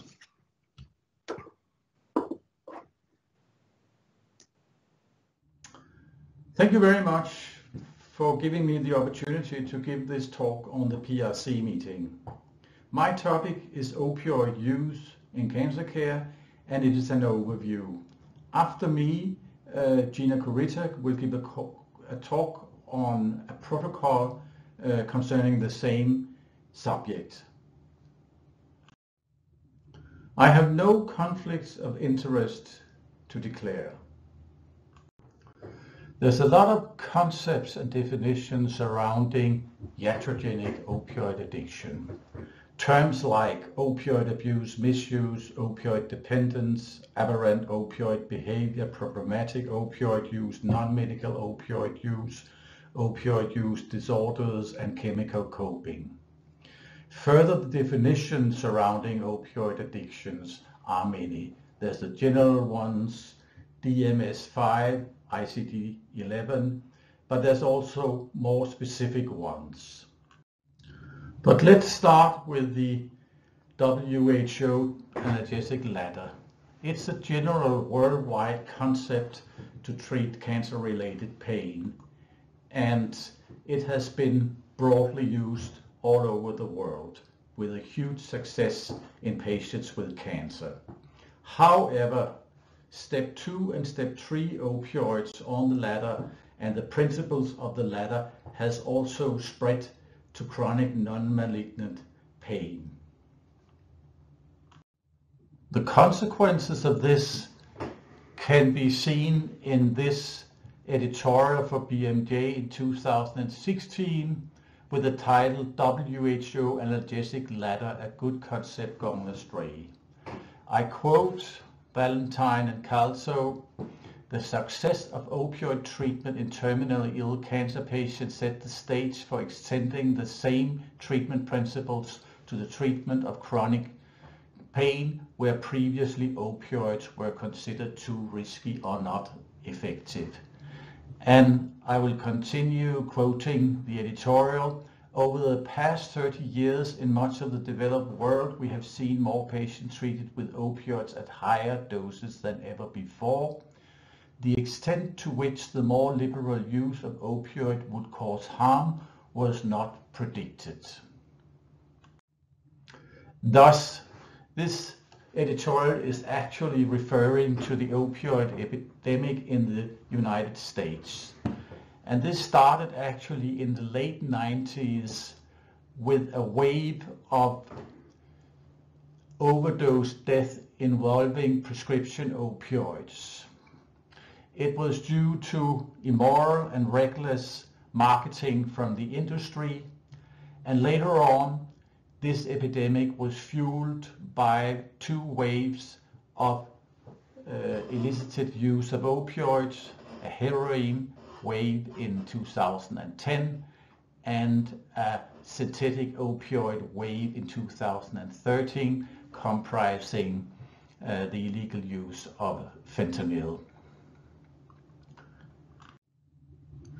But actually the evidence for overprescribing opioids in chronic non-cancer pain was stemming from population-based studies, which, first of all, due to the length of the studies and also to the real environment, demonstrated that iatrogenic opioid-related abuse occurred in more than 20% of patients. Further, and interestingly, the long-term use of opioids had poor analgesic outcomes and negative health effects.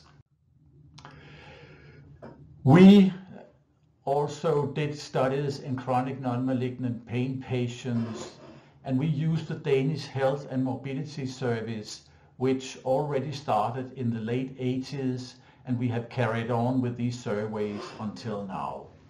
The purpose of these surveys is to describe and monitor the status and trends of health and mobility in the adult Danish population. And we embarked on these huge surveys characterizing chronic pain with being longer than 6 months. Further, we combined these data with our prescription national registry. And we could demonstrate throughout the years, and you can see the reference in the bottom of this slide, that long-term use of opioids in non-cancer pain was associated with high pain intensity, low functional capacity, and poor quality of life. Actually, the three key objects you want to achieve with long-term opioid treatment. Further, we demonstrated poor self-rated health and sleep, lower odds of recovery from chronic pain. Chronic pain is actually not always chronic pain. And in line with the US studies, higher risk of injuries, poisoning, and all-cause mortality, lack of or low sexual desire, and as other population-based studies, indicators of addictive behaviors was demonstrated in more than 20% of the population. So one response, apart from regulative initiatives, was to write opioid guidelines as a response to the opioid crisis. And the most well-known one is the US guideline from Centers for Disease Control and Prevention, but there was also a Canadian guideline, there's a Norwegian guideline demonstrated here, and a Danish guideline demonstrated as examples of guidelines for responsible opioid prescribing in chronic non-cancer pain. However, turning to the cancer arena, we also have recent guidelines of pain and opioid management in cancer. One of the first of the recent guidelines was the EAPC opioid guidelines from 2012, and the latest one is the new WHO guideline from 2019.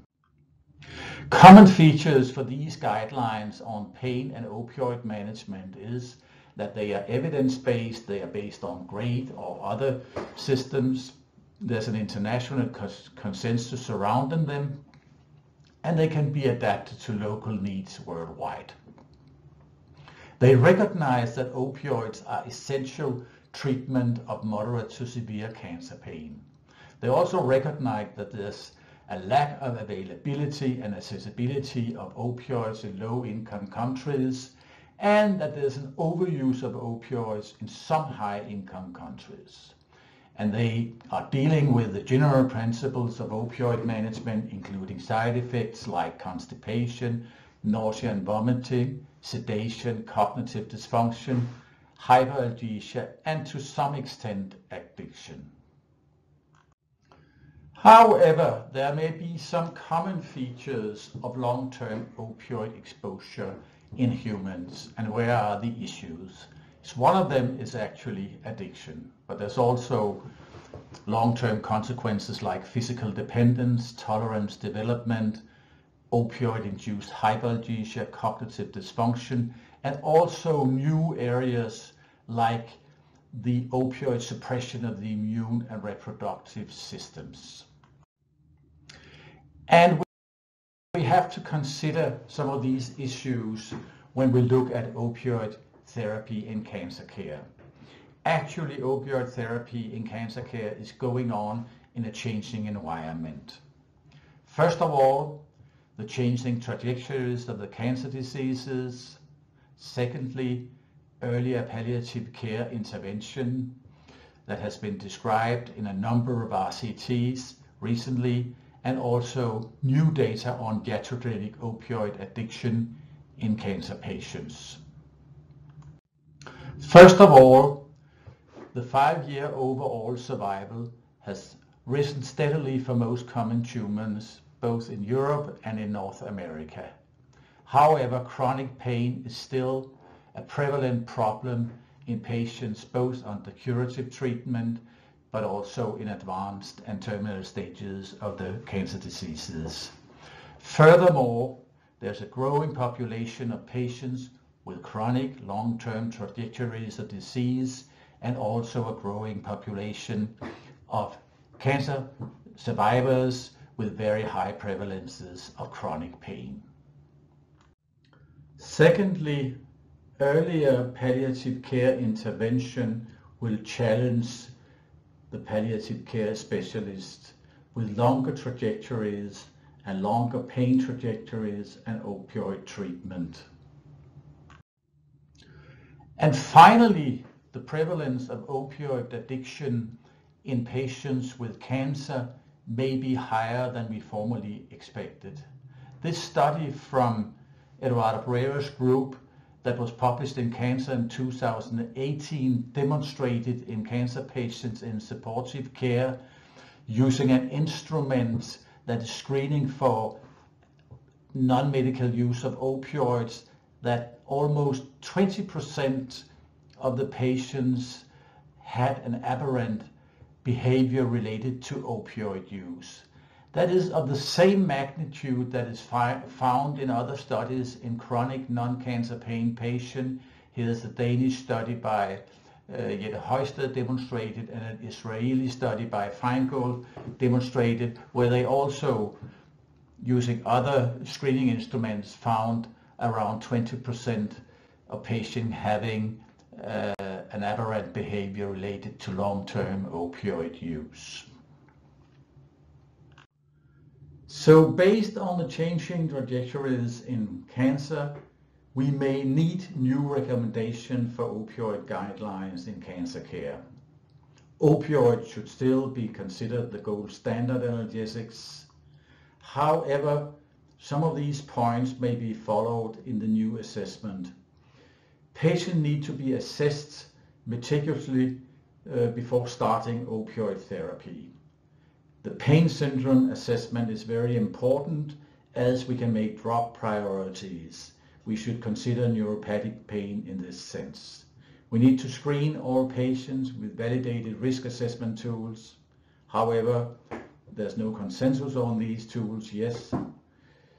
We need to educate patients and staff, and we need also to set up goal setting for the outcomes of the opioid treatment.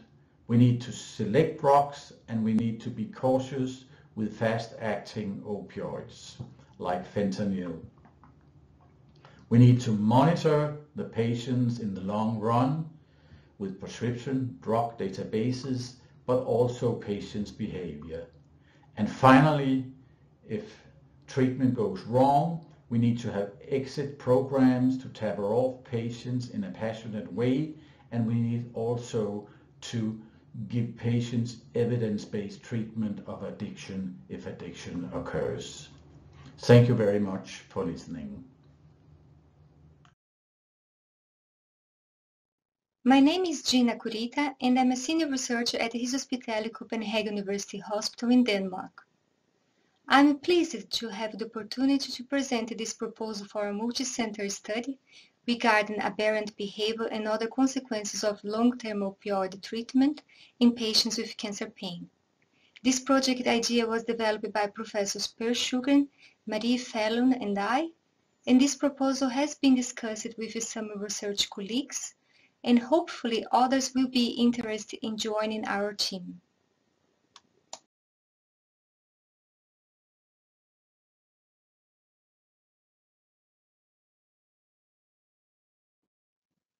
The worldwide opioid prescribing rates for chronic non-cancer pain are still high, despite the weak evidence regarding the benefits of long-term opioid treatment. With the high rates, it has been observed potential iatrogenic opioid effects in chronic non-cancer pain patients as aberrant behavior connected to the possibility of opioid abuse, misuse, and addiction, cognitive dysfunction, and suppression of immune and endocrine systems. All the knowledge that has been developed regarding iatrogenic opioid effects in chronic non-cancer pain is raising concerns that they can also occur in patients with cancer pain in long-term opioid treatment. Nowadays, patients with cancer live longer, and the survival rates are higher than before due to advances in the diagnostic methods and treatments, which may also prolong the opioid treatment for cancer-related pain. Therefore, with the widespread of opioid use and an improvement of anti-cancer therapies, there is a growing interest in studying the effects of long-term opioid treatment in cancer patients. All information generated from studies regarding long-term opioid treatment can contribute to expand our knowledge and understanding of the benefits and risks of opioid use in different situations, and to develop recommendations to guide the clinical practice. This project is based on two hypotheses. First, if a systematic assessment of opioid aberrant behavior is performed in cancer patients in long-term opioid treatment, we'll find patients at increased risk of opioid misuse. And second, if systematic assessments of immune and endocrine systems are performed, we'll find patients with suppression of these systems. Possibly, long-term opioid treatment is associated with increased risk for opioid misuse and suppression of immune and endocrine systems, which may reduce the quality of life of patients with cancer. This is a proposal for a multinational cross-sectional study which will include outpatients and inpatients in long-term opioid treatment at specialist oncology and or palliative services. And it is composed by two sub-projects. Sub-project 1 is about opioid misuse. The primary objective is to identify the prevalence of opioid misuse risk by the pain medication questionnaire among patients with cancer-related pain in long-term opioid treatment. The secondary objective is to analyze associations between opioid misuse risk and socio-demographic characteristics, clinical and treatment variables, and health indicators like quality of life and addictive factors. Sub-project 2 is regarding the effects on immune and endocrine systems. Primary objectives are to examine associations between long-term opioid treatment in terms of duration of treatment, dose and type of opioid, and immune system suppression, and also endocrine system suppression in patients with cancer-related pain. The secondary objective is to explore relationships between immune system, endocrine system, social demographic characteristics, clinical and treatment variables, and health indicators. Inclusion criteria for both projects are patients with a clinical diagnosis of active cancer, age of at least 18 years old, and treatment with at least 30 milligrams of morphine equivalents per day for the last 3 months. The exclusion criteria are patients who do not master the national language at the study center in speech and writing, poor general health condition in which it is estimated that the questionnaire would be a strain on the patient, participation in other studies interfering with this study, and unable to provide an informed consent. To be included in Subproject 2, the patient should also provide a blood sample. We made some simple calculations based on formula for prevalence studies, and consider a prevalence of opioid addiction of 7% in patients with cancer. The sample of Subproject 1 would be composed by 300 patients. If there are 6 participating centers, each one would provide 50 patients, for instance. For Subproject 2, we have considered prevalence of hypogonadism of 90% in cancer patients in opioid treatment, which would result in a sample of 139 patients. Of course, these numbers are an attempt and they can be revised. Most details of the study conduction are being discussed. However, it should be simple and easy to execute in the different centers. There will be only one assessment for each patient that can occur any time of the day, and it is expected to have a duration no longer than 1 hour. Eligible patients will be referred by their clinical care team to the research team in each participating center.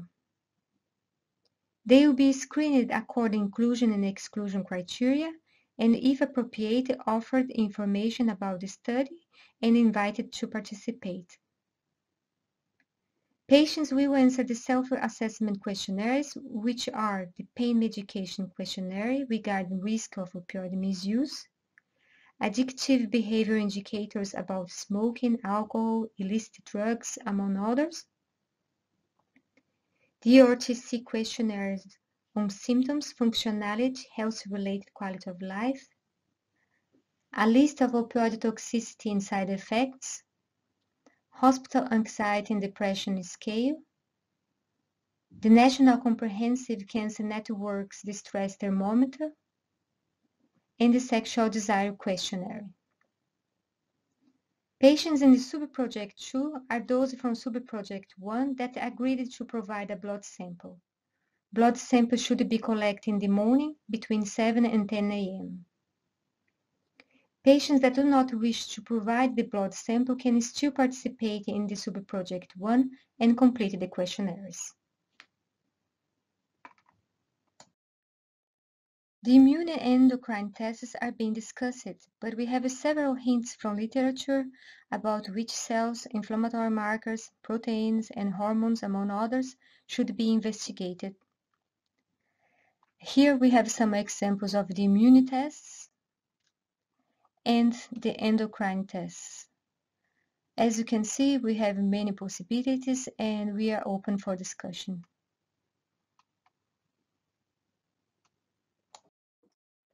Last, I would like to mention some details about this project.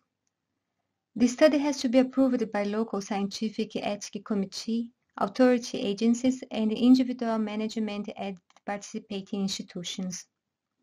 We'll follow regulations for data protection. Collaborators can submit proposals for analysis of subsets of the data. Informed consent will be elaborated in the language of each participating center. Patients can withdraw consent to participate in the study as they wish at any time.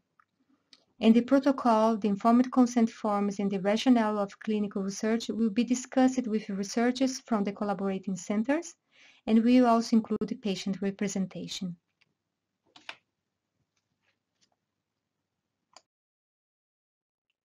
I'm looking forward to hearing your comments and suggestions, and thank you very much for your attention. Well, thank you to all our speakers in the last session, Marie, Ornulf, Per and Gina. We now have 5 minutes for questions to the speakers, and I'm following the chat box live. And if anyone wants to, there are a couple of themes that have come up from that, which I will present to the speakers, but if there are any particular questions others in the audience would like to put to the speakers, now is your chance. One of the themes that I think has come up is it's almost in contrasting between some of the speakers, which is Marie's talk and trial has argued for bypassing the coding step of the WHO ladder and going straight on strong opioids. And I know there has been some comments in the chat about whether that is the right thing to do given the anxieties about starting people on opioids. And of course, Per and Gina's work has highlighted the potential risks of long-term opioids. And I wondered if we could just explore that a little bit in terms of the difference between patients with advanced disease and patients on with a much longer prognosis than opioids. Marie, I know you've been answering some of the texts, some of the messages in the column, and I wondered if you just wanted to expand on some of your answers that you've provided. Okay. Well, thank you very much, everyone, for all your questions. I think it's important to say a couple of key issues. And the first is that on a worldwide basis, the majority of patients do not have access to any analgesia, either weak opioid or strong opioid. And certainly in low middle income countries, there's a huge issue with access to strong opioids, and weak opioids, as you can see, are hugely expensive. The idea of the two-step versus three-step study is not to actually facilitate the use of opioids in patients where it's not appropriate. The idea is to make sure that patients who have advanced cancer and cancer-related pain, who are terminally ill and who have uncontrolled pain, have access to the most efficient analgesia possible. And all the way along, it's up to the clinician to minimize side effects. And, you know, as I've said in the chat, we would never propose just using opioids. It has to be balanced analgesia using other pharmacological approaches as appropriate. And of course, using the non-drug approaches that contribute to balanced analgesia. I would say that, you know, what Gina and Pierre have presented is not at odds with the two-step versus three-step study. It's complementary. And what we're facing on a worldwide basis, initiated in the US, and that's a whole other issue why that started, is often the inappropriate use of opioids. And what we're proposing is at least an advanced cancer with significant pain, that patients should be treated appropriately, and obviously all the usual assessments would be in place. So this two-step approach is not for non-malignant pain, it's not for cancer treatment-related pain. So I think some of the pharmacology came up in the chat box. We have to remember 10% of the population can actually metabolize codeine anyway, so we're giving them inefficient analgesia from the beginning. And we did show very clearly in the study that the equipoise was met in that there was absolutely no increase in side effects, and if anything, there was significantly less nausea when you miss out step 2 and go straight to more efficient analgesia with low-dose opioid. So I'm sure the area will remain controversial, but I think it's important that we take an integrated approach to it, and it's not at odds with the other areas that we have to evolve and understand in cancer pain treatment, which of course is identifying those patients who may be susceptible to abuse. Thank you, Mary. Per and Gina, I wondered if you wanted to pick up on some of that. In your studies, you've highlighted the mechanisms by which opioids might impact long-term health. But one of the questions that has come up is how strong is the evidence in relation to survival and long-term opioids? In other words, do long-term opioids shorten survival in patients with cancer?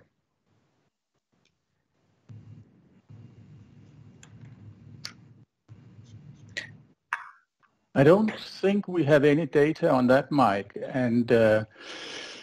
but it's clear as trajectories are changing radically, and that's a very good thing in cancer. I think it is justified to start to invest some of the long-term consequences of opioid use, and maybe, as I did, the comparison to the non-malignant population is not very good.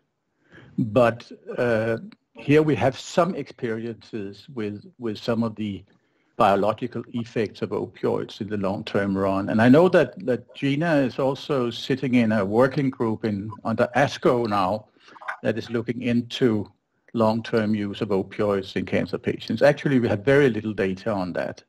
It was a little bit worrying data that came out from Eduardo Barrera's group, and I think this can be quite different in other places than European countries. And I think quite recently we heard about Sebastian Mercadante elaborating on the use in Sicily. And actually there was underuse of opioids in cancer patients in Sicily. So even within the European Union, so to speak, we have probably huge differences in opioid use. But that should not abstain us from investigating these issues, because it may be a problem in some countries. And by the way, we need more knowledge about the long-term use in this population. Thank you, Per. I think there was a question also for Ørnulf about the PARASTOP study. We have time for that, I hope. A short question. Yes, let's do that.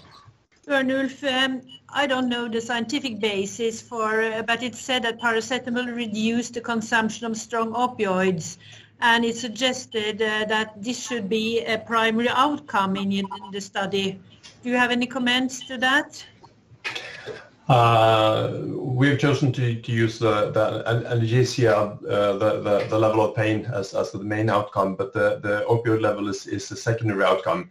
And like Mary Fallon discussed in the 2 versus 3 step study, the balance of the side effects will be an important outcome in this pragmatic study, I think.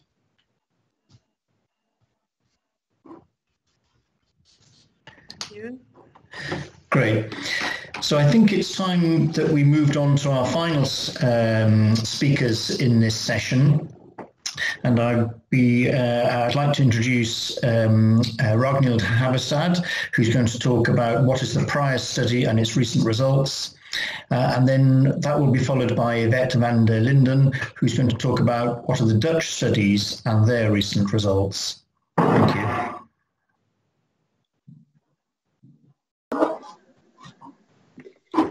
Thank you so much for inviting me. My name is Ragnhild Haberstad. I work as an oncologist at St. Olav's Hospital in Trondheim, and I'm also a PhD candidate at PRC.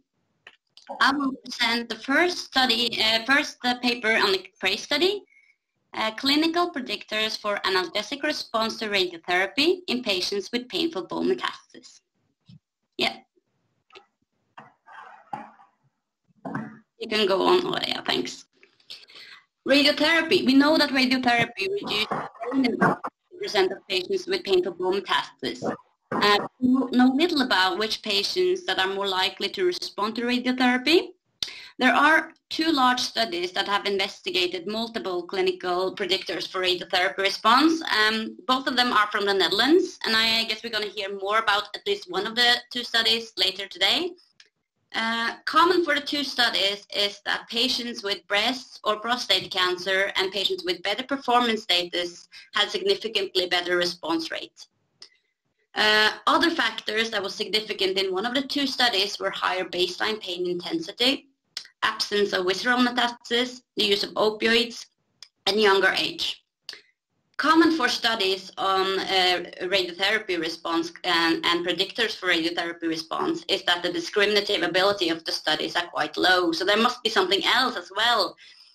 Additional factors that may be important to predict radiotherapy response may be radiological findings. A few studies have also investigated osteoclast biomarkers in the urine.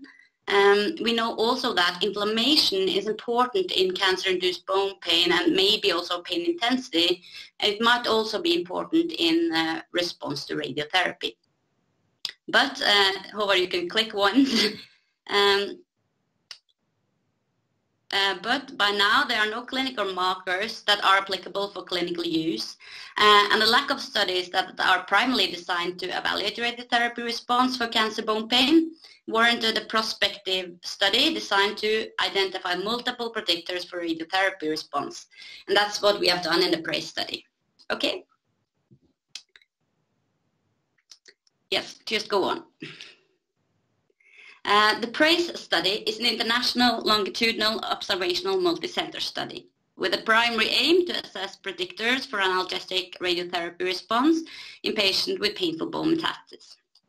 In this study, we included adult patients with a verified cancer diagnosis that were about to undergo radiotherapy with a palliative intent for painful bone metastasis. The study was initiated by Paul Klepstad and have been coordinated by PRC here in Trondheim, Norway, with me as the coordinating PhD candidate. Patients were recruited from 7 oncological centers across Europe from December 2013 to December 2017. Yeah. Move on. Yeah. The primary outcome was analgesic radiotherapy response in patients with painful bone metastasis. The response definition was minimum a 2-point decrease in worst pain score at the irradiated site without increase in analgesic use, or reduction in opioid dose of at least 25% from baseline without an increase in pain score at the irradiated site. Pain scores was recorded, self-reported and recorded in an 11-point numeric rating scale. And response rates were recorded within 8 weeks after the last radiotherapy fraction. For the statistics, we used multivariate logistic regression analysis with multiple imputation of missing data. We chose 17 independent and potentially relevant variables. We added those variables that were known from before, and in addition we added the radiological characteristics if the patients had sclerotic or osteolytic metastasis, and also if there was a soft tissue component. We recorded a little bit more detailed about medications, including the use of corticosteroids. And we also added, took a lot of blood tests and included CRP as a gross measure of inflammation in this clinical study. Patients that were missing the radiotherapy response, they were excluded from analysis after imputation. Yeah. So to the exciting part, the results. We enrolled 574 patients in our study. A few patients could not be included in analysis due to various reasons, and that included the 27 patients that reported a worst pain score less than 2 by inclusion, and also 27 patients that died before the first evaluation 3 weeks after radiotherapy. So of the 513 patients included in analysis, 44% responded to radiotherapy, 46% did not respond to radiotherapy, and 10% had an unknown radiotherapy response. You can click continue a few times now. Thank you. Yeah. The mean age was 66.2 years. There were a little bit more male than female. The main cancer diagnoses were prostate, breast, lung, and gastrointestinal. And maybe the most surprising finding was that so many as 63% of patients received multiple fraction radiotherapy, while only 37% received single fraction radiotherapy. Yeah, you can go on. So for the multivariable model. Compared or in common findings with the two other previously published papers, we found that better performance status and a primary diagnosis of breast and prostate cancer was significantly predictors for radiotherapy response. What we also found is that patients with soft tissue expansion outside bone had significantly better response rates.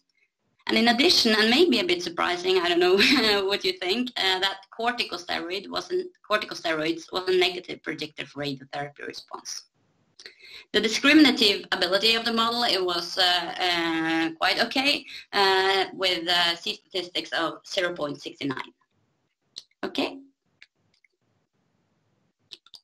So, can our findings be used to select patients with painful bone metastasis to receive or not to receive radiotherapy? Well, the discriminative ability of the model it was moderate, and C statistic, it was actually higher than in some of the previously published analysis on this topic.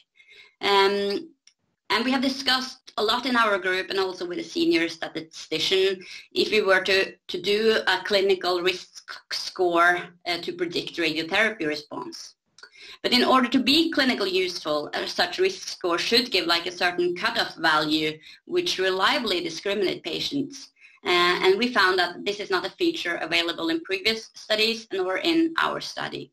So we choose not to develop a specific predictive score for radiotherapy response. But we and others have identified several clinical features which I think the clinicians should take into considerations when they are planning radiotherapy. Yep. I think performance status it's probably one of the most important predictive variables for radiotherapy response. I think this figure is quite illustrative, and if you don't use it in a clinic, just save it in the back of your mind, at least for you working as clinicians and oncologists. If you see this figure, you can see that patients with a high Karnofsky status, let's say 90%, has a response rate in about 70%. While patients with a low Karnofsky status score has, let's say, 40 to 50%, only have a 20 to 30% response rate. So that's a huge difference. Okay. When it comes to cancer diagnosis and soft tissue expansion, these are features are very important, but I think it's very difficult to select patients for radiotherapy based on these features alone. Yeah. Okay. And then it comes to inflammation, and that's really exciting, I think. We found that patients at the baseline, patients that did not respond to radiotherapy actually had a higher baseline CRP score, but it was not significant in the multivariable model. But CRP is a very crude measure of inflammation. When it comes to corticosteroids, we know that corticosteroids reduce inflammation and may also reduce an incidence of pain flares in radiotherapy. In this study, it was a negative predictor for radiotherapy response with a 57% lower odds for a radiotherapy response. There might be several explanations for it, but one might be that the anti-inflammatory effect of radiotherapy is already induced by the corticosteroids, which then again reduces the additional effect of radiotherapy. Or it might be that the local inflammation is necessary for the tumor effect and our immune system to eradicate the tumor after radiotherapy. And if it is like that, maybe corticosteroids should be avoided during radiotherapy. So that's very interesting, I think, and a topic for discussion. Yes, you can continue to the next slide. So, in the conclusion, we found that patients with better performance status, breast or prostate cancer, and the presence of soft tissue expansion outside bone had significantly better response rates, while patients using corticosteroids had significantly lower response rates. And these findings can be useful as a clinical decision support, and especially for you working as clinicians and oncologists around the world. In our study, only 37% of the patients received single fraction treatments. I mean, that is too low. We all know that multiple fraction regimes and single fractions regimes have the same response rates, and it must be obviously beneficial for both patients and the healthcare system to receive single fraction regimes. Okay, that's me. Thank you for your attention. Hi everyone, my name is Yvette van der Linden, and I will try to share my presentation with you. Can you see it? Yes. Yeah? Okay. Okay, so I will give you an overview of the Dutch studies on bone metastasis and highlight some of the outcome of those studies. And I can only highlight because here you see that we have a lot of studies performed in the last 20 years in the Netherlands, and it's all close collaboration with a lot of our colleagues from the 21 institutes that are doing radiotherapy in the Netherlands. So I will go through all of these studies, highlight some of them, and if you want to have a deeper look at them, you can go and see. There are a lot of publications there. And a lot of these researchers are all PhD candidates who have already performed their PhDs. So this is the first slide, and then I will show you the second slide because these are all the other studies that we are have performed, have finished, or are still ongoing. Some of them are still ongoing. Welcome back, everybody. I'm sorry that we've lost Yvette and we can't bring her back just now, but that does give us a few extra minutes for discussion before we turn for the break. I'm going to start the discussion by inviting Augusto Caraceni, who had a question for Ragnhild. Augusto. Yes, thank you. Thank you, Ragnhild, for your interesting presentation. Indeed, radiation therapy is a very important tool to relieve bone pain. The association with dexamethasone with the corticosteroids and poor result, I think you should consider it carefully. We have data from prospective trials that the corticosteroids are effective to relieve pain flares.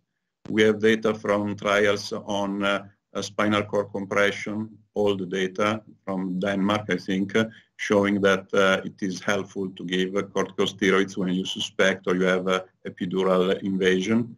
Don't you think that it is possible that the association is related to the fact that maybe patients with worse pain were receiving corticosteroids post-hoc, in the sense that they were indeed requiring more medication in the sense since you do not have a prospective control of the use of dexamethasone in your case series? This is the question.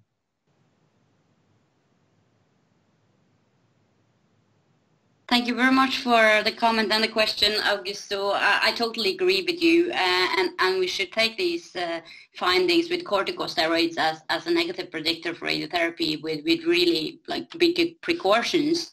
And also a big disadvantage with this study is that we didn't have the corticosteroid dose and type. Actually, we had it in a few patients, but not enough to include that as a variable, and that might also have affected the results. So I totally agree with you. But I thought the findings were interesting, and it might be something to work with further and for further studies. Ragnhild, I have a question for you from a clinical point of view. I know you are a PhD student now, but do you know if the results of the PRAISE study have led to any changes in the radiotherapy of patients with bone metastasis in your hospital?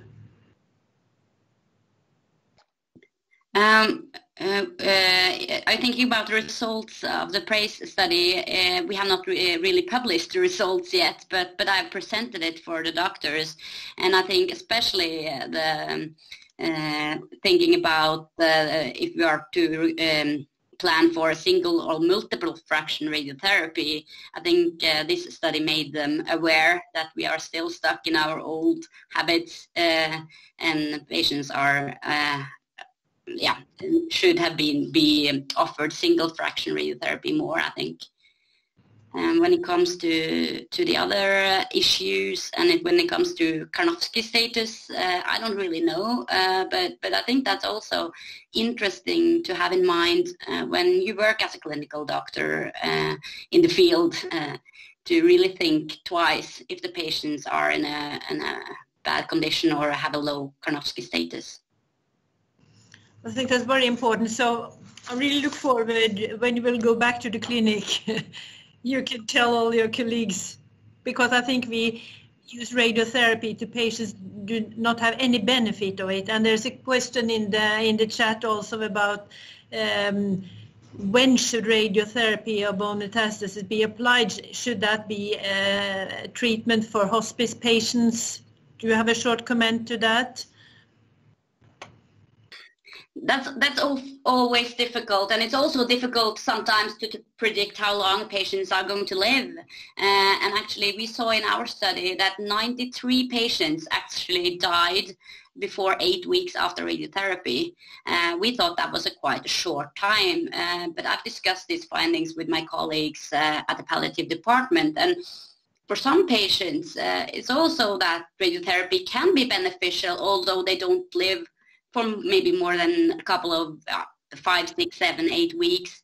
It might reveal pain for a couple of weeks, and it might reduce the doses of opioids. So that's difficult to say, but you have to think before you plan radiotherapy. Thank you. Well, I'm delighted to say that Yvette has made it back. So I think we just have time to complete Yvette's presentation. Yvette, if you're ready for that. And then that will take us straight into the break. Yes, and I'm very sorry, everyone. I was offline, and that within the hospital. It's very strange to be offline here. So hopefully you can see my presentation. This is where I left off. Yeah, I see you nodding, Mike. Please continue. Yeah. So the Dutch studies, I was telling you about the original study, the study with almost 1,200 patients. We had a lot of publications from this study, and I will only show you this slide because I think this shows the most important outcome of the Dutch study, but also of all the other studies that have been performed on the fractionation issue. If a fraction of 8 gray is enough, or if you should give more fractions. And if you look all the way down, you see the diamond, and this proves that single fraction should be enough to give to patients with bone pain. So don't give any more, please. One of the other things that Pauline Westhoff did her PhD on was on quality of life, and this slide shows you that patients who have less pain, so those are the ones responding, the ones with the dark gray line, they also had a better quality of life on a number of domains. So this learns us that it's not really necessary to ask your patients about all these quality of life questions and give them questionnaires, but if you ask them about their pain and pain is diminishing, then probably the quality of life will improve as well. So another study is a rather recent study. That's the Dutch DEXA study. It was a study on dexamethasone for prevention of pain flare. It has been published in the Red Journal only this year. And what we did is we gave patients 4 times 8 milligram dexamethasone, or the second arm 1 times 8 milligram dexamethasone and then a placebo, or the third arm was 4 days of placebo. And there were no differences between the dexamethasone for prevention of pain flare.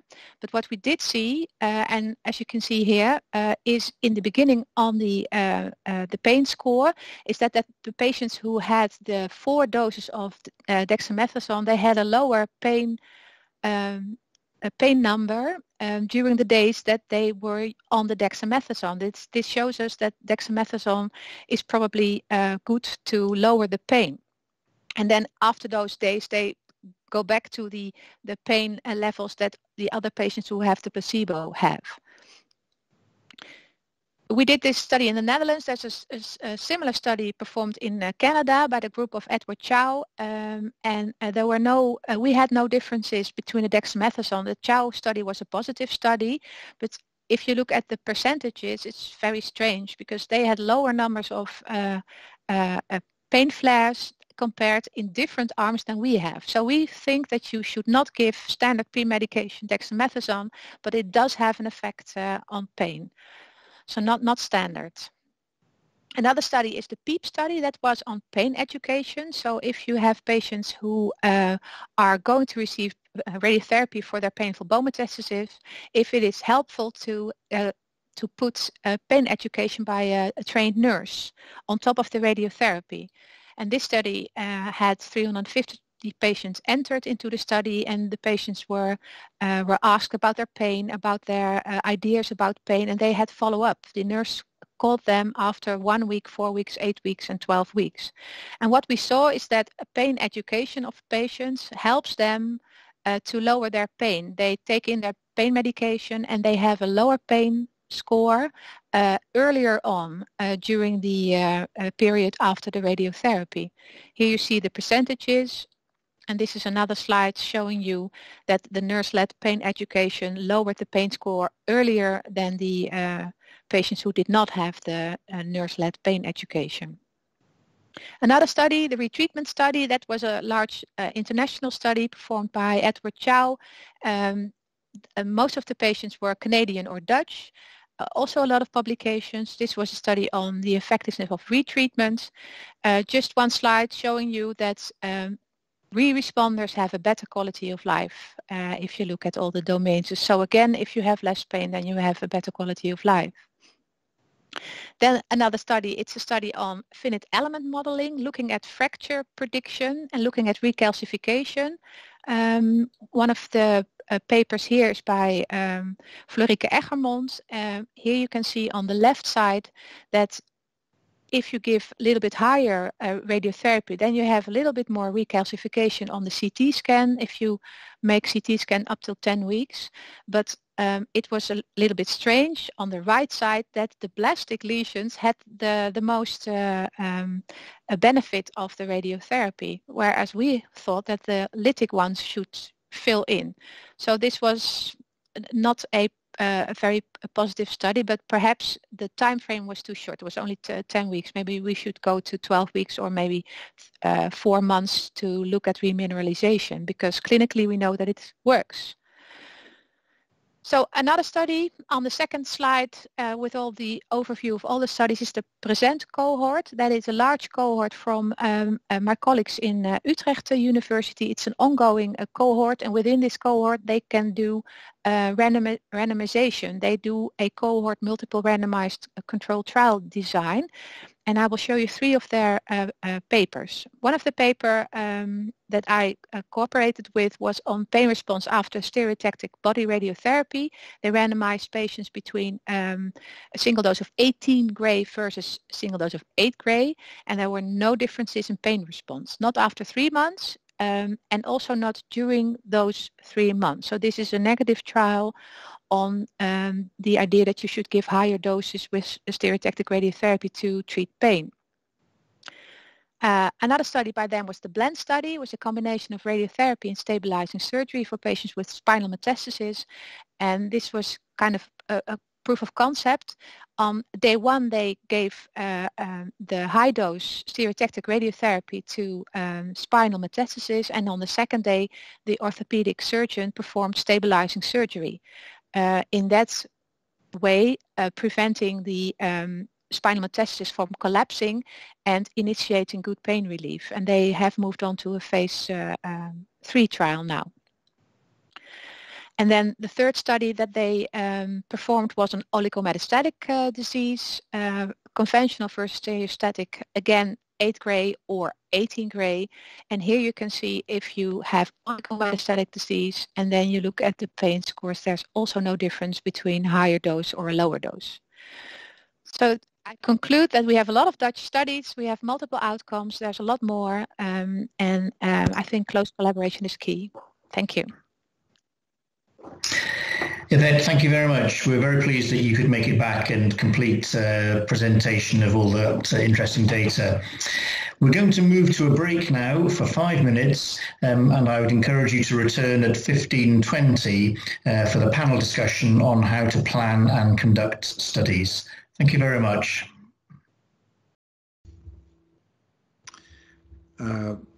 Welcome back, everybody, to the panel discussion.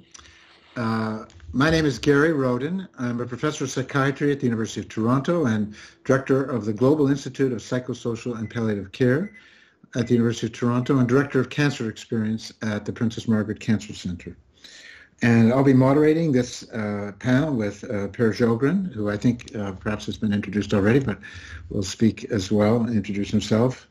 And this panel, I think, is meant to consider the evidence we've heard, some of which confirms previous research, some of which challenges it, and to think about how this will inform future research, how we plan and conduct studies that take this into account, and paying attention particularly to the organization of palliative care, and particularly with regard to pain and end-of-life care.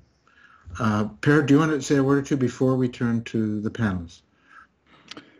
Well, my name is Per Sjogren. I have been introduced before. I'm from Copenhagen, professor in palliative medicine, and we have had a very interesting day, I think, as Gary already summed up, some very interesting studies, and I think we should immediately go to the panelists. Shall we start with Ragnhild first? Would you like to begin?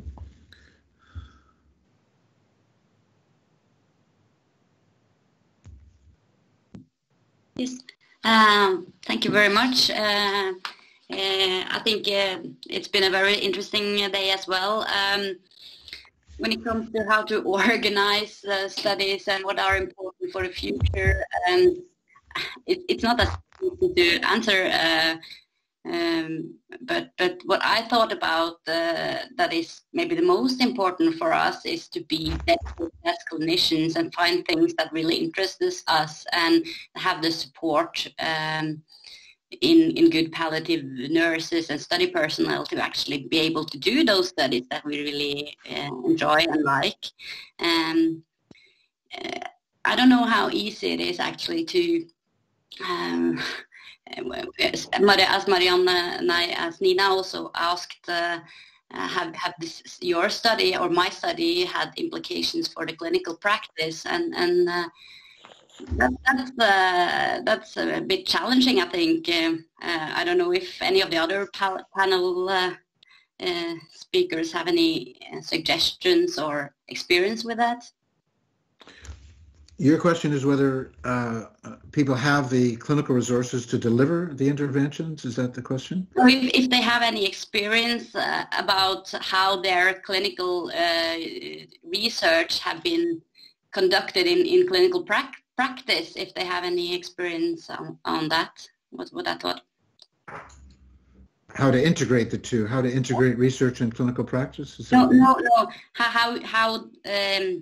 How their findings in clinical trials, how they have managed to influence clinical practice. Yeah. So it's I can comment on that a little bit from recent research in our center at the Princess Margaret Cancer Center in Toronto. So we did show in our trial and in many other trials that early palliative care improves quality of life. But we were wondering actually in our center whether practices have changed, whether oncologists now do refer earlier to palliative care as a consequence of these trials.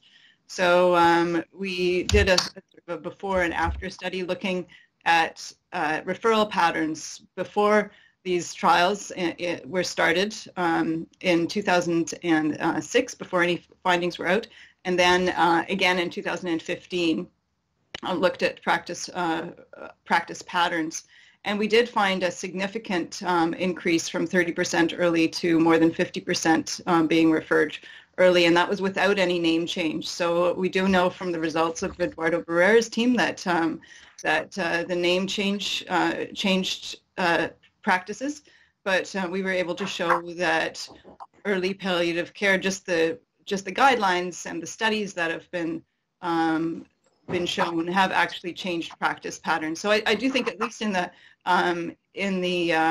early palliative care realm, that some of what we're suggesting, at least in one study, has changed practice patterns. And again, Eduardo's group did a national survey of cancer centers in the U.S.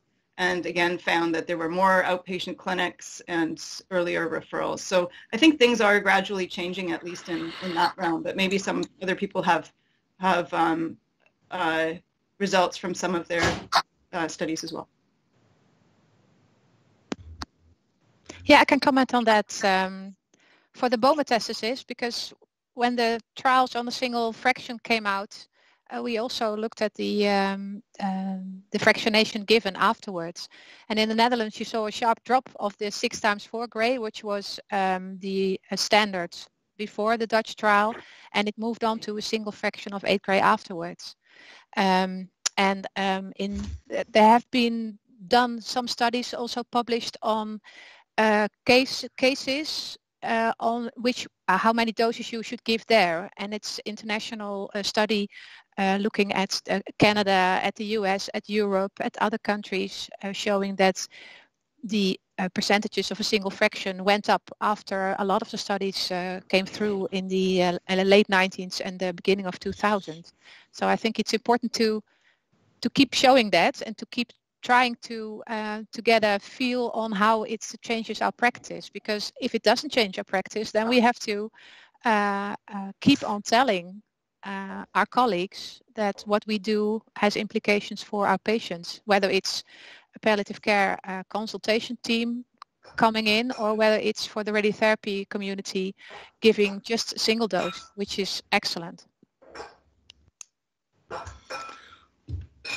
So there's consensus maybe that evidence does seem to result in change, although of course many other things are happening at the same time as evidence is being collected. Maybe the development of clinical services, a lot of advocacy.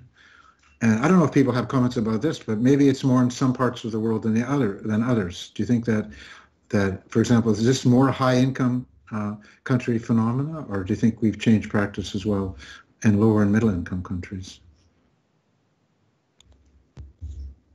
So I mean, I think all the studies have been in high-income countries, so I think it would make sense that the practice changes mainly in the kind of a setting, in the healthcare setting that the studies took place.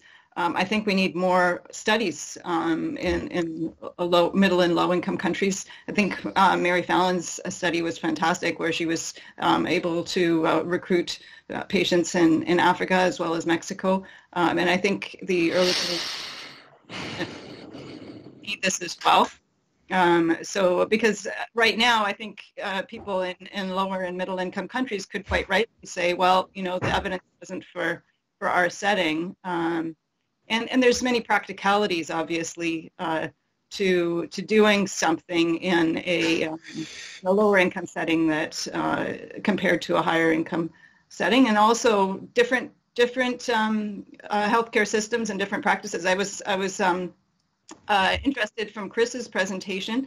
There's a lot more, and we know that in the Netherlands, a lot more involvement of GPs and of primary palliative care than there is in other settings, such as the US and in Canada, where it's more a specialized model, at least cancer centers. So I think, and I don't know, Per, if you have any comments about that as well. Yeah, I would like to return to you in a moment, but I think we should to give the word to our last panelist, Evelyn Kuip from the Netherlands. Could you please present yourself and put some words on this discussion, please? I will return to Camilla later. Yeah. I'm Evelien Kuip. I'm one of the oncologists in the Radboud Medical Center in Nijmegen, and I'm also working in the team of Chris as a palliative care consultant. I want to make a point also about education about palliative care, because we see that a lot of more attention to education is in the medical school, but also in the education for internal medicine specialists, so that we see that also a lot of asking for consultation is also from the young doctor, and they are also really interested in palliative care and also know already a lot about research in palliative care. I think that's also a change in palliative care consultations we do. I have a question for the panelists, which is more about the conduct of studies, and it's sort of a two-pronged question. One is about the nature of the intervention. You know, there's variability sometimes in the results of research on early palliative care.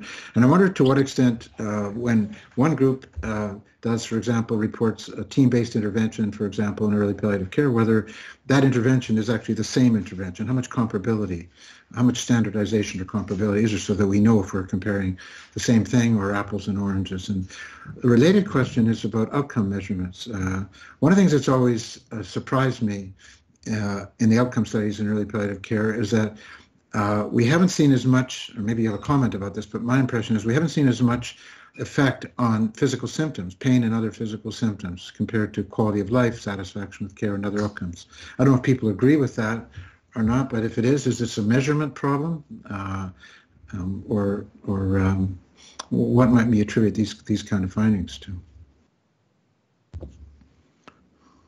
If I try to answer it from the bone metastasis issue, I think we had the same problem there. A lot of studies, a lot of pain measurements, a lot of quality of life, and all went through each other, so it was not the same. And then in 2000 we together, Collaboration International, made the bone consensus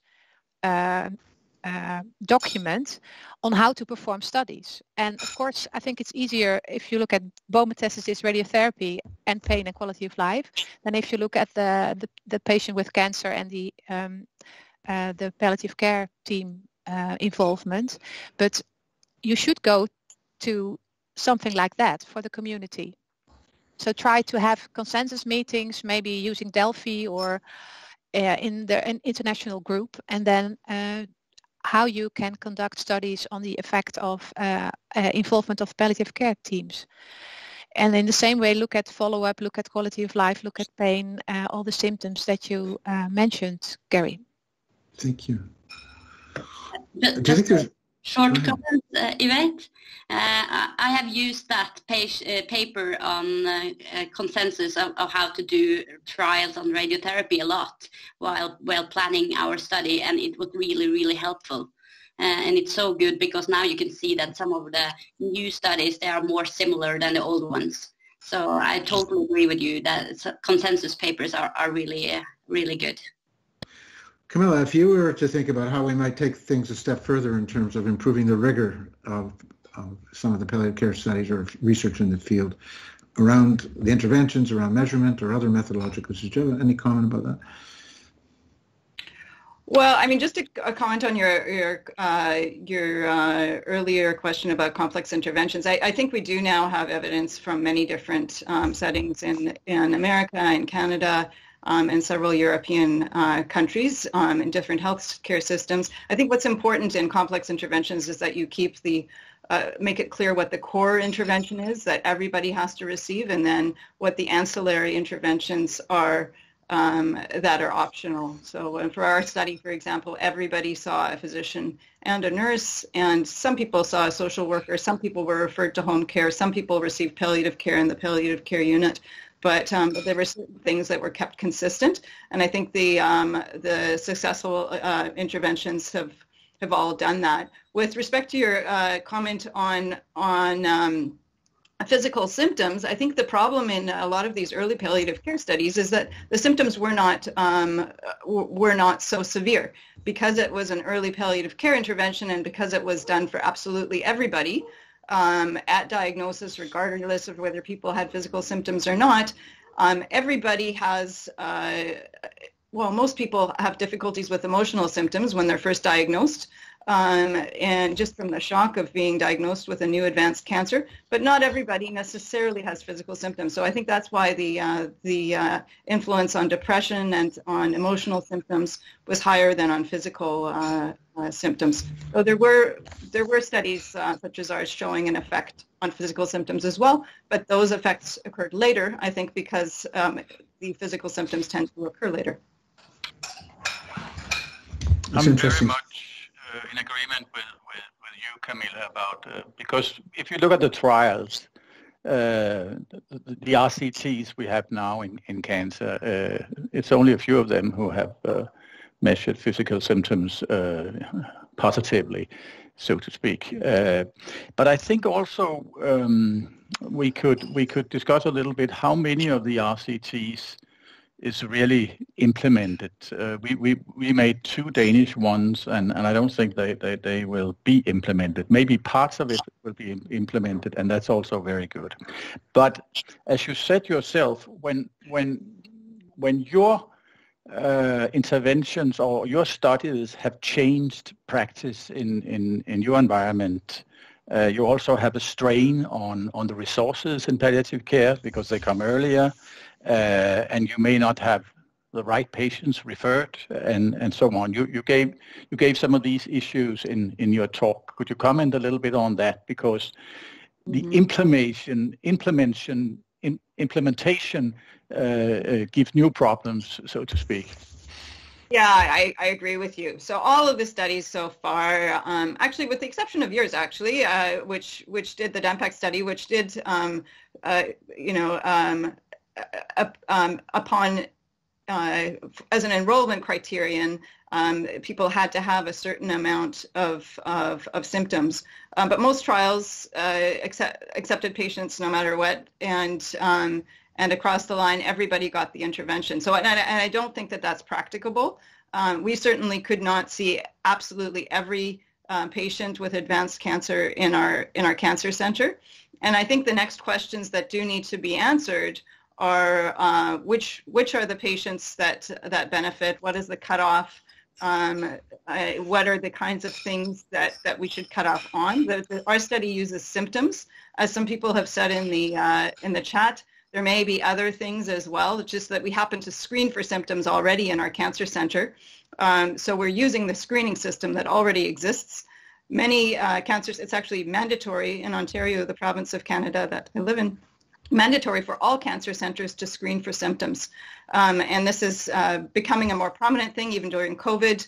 You can screen for symptoms at home, and that's increasingly being done through apps. So we chose to screen for symptoms because that's widely done and used already, and we thought it would be good to use something that's already being done in standard practice and then use that as a sort of a triage mechanism. But I agree with you. That's the next question, is who actually should receive this intervention, because not everybody will be able to receive it. And also involving GPs and primary care in a better way earlier on in the disease course. I think that's something that we don't do well enough and need improvement on.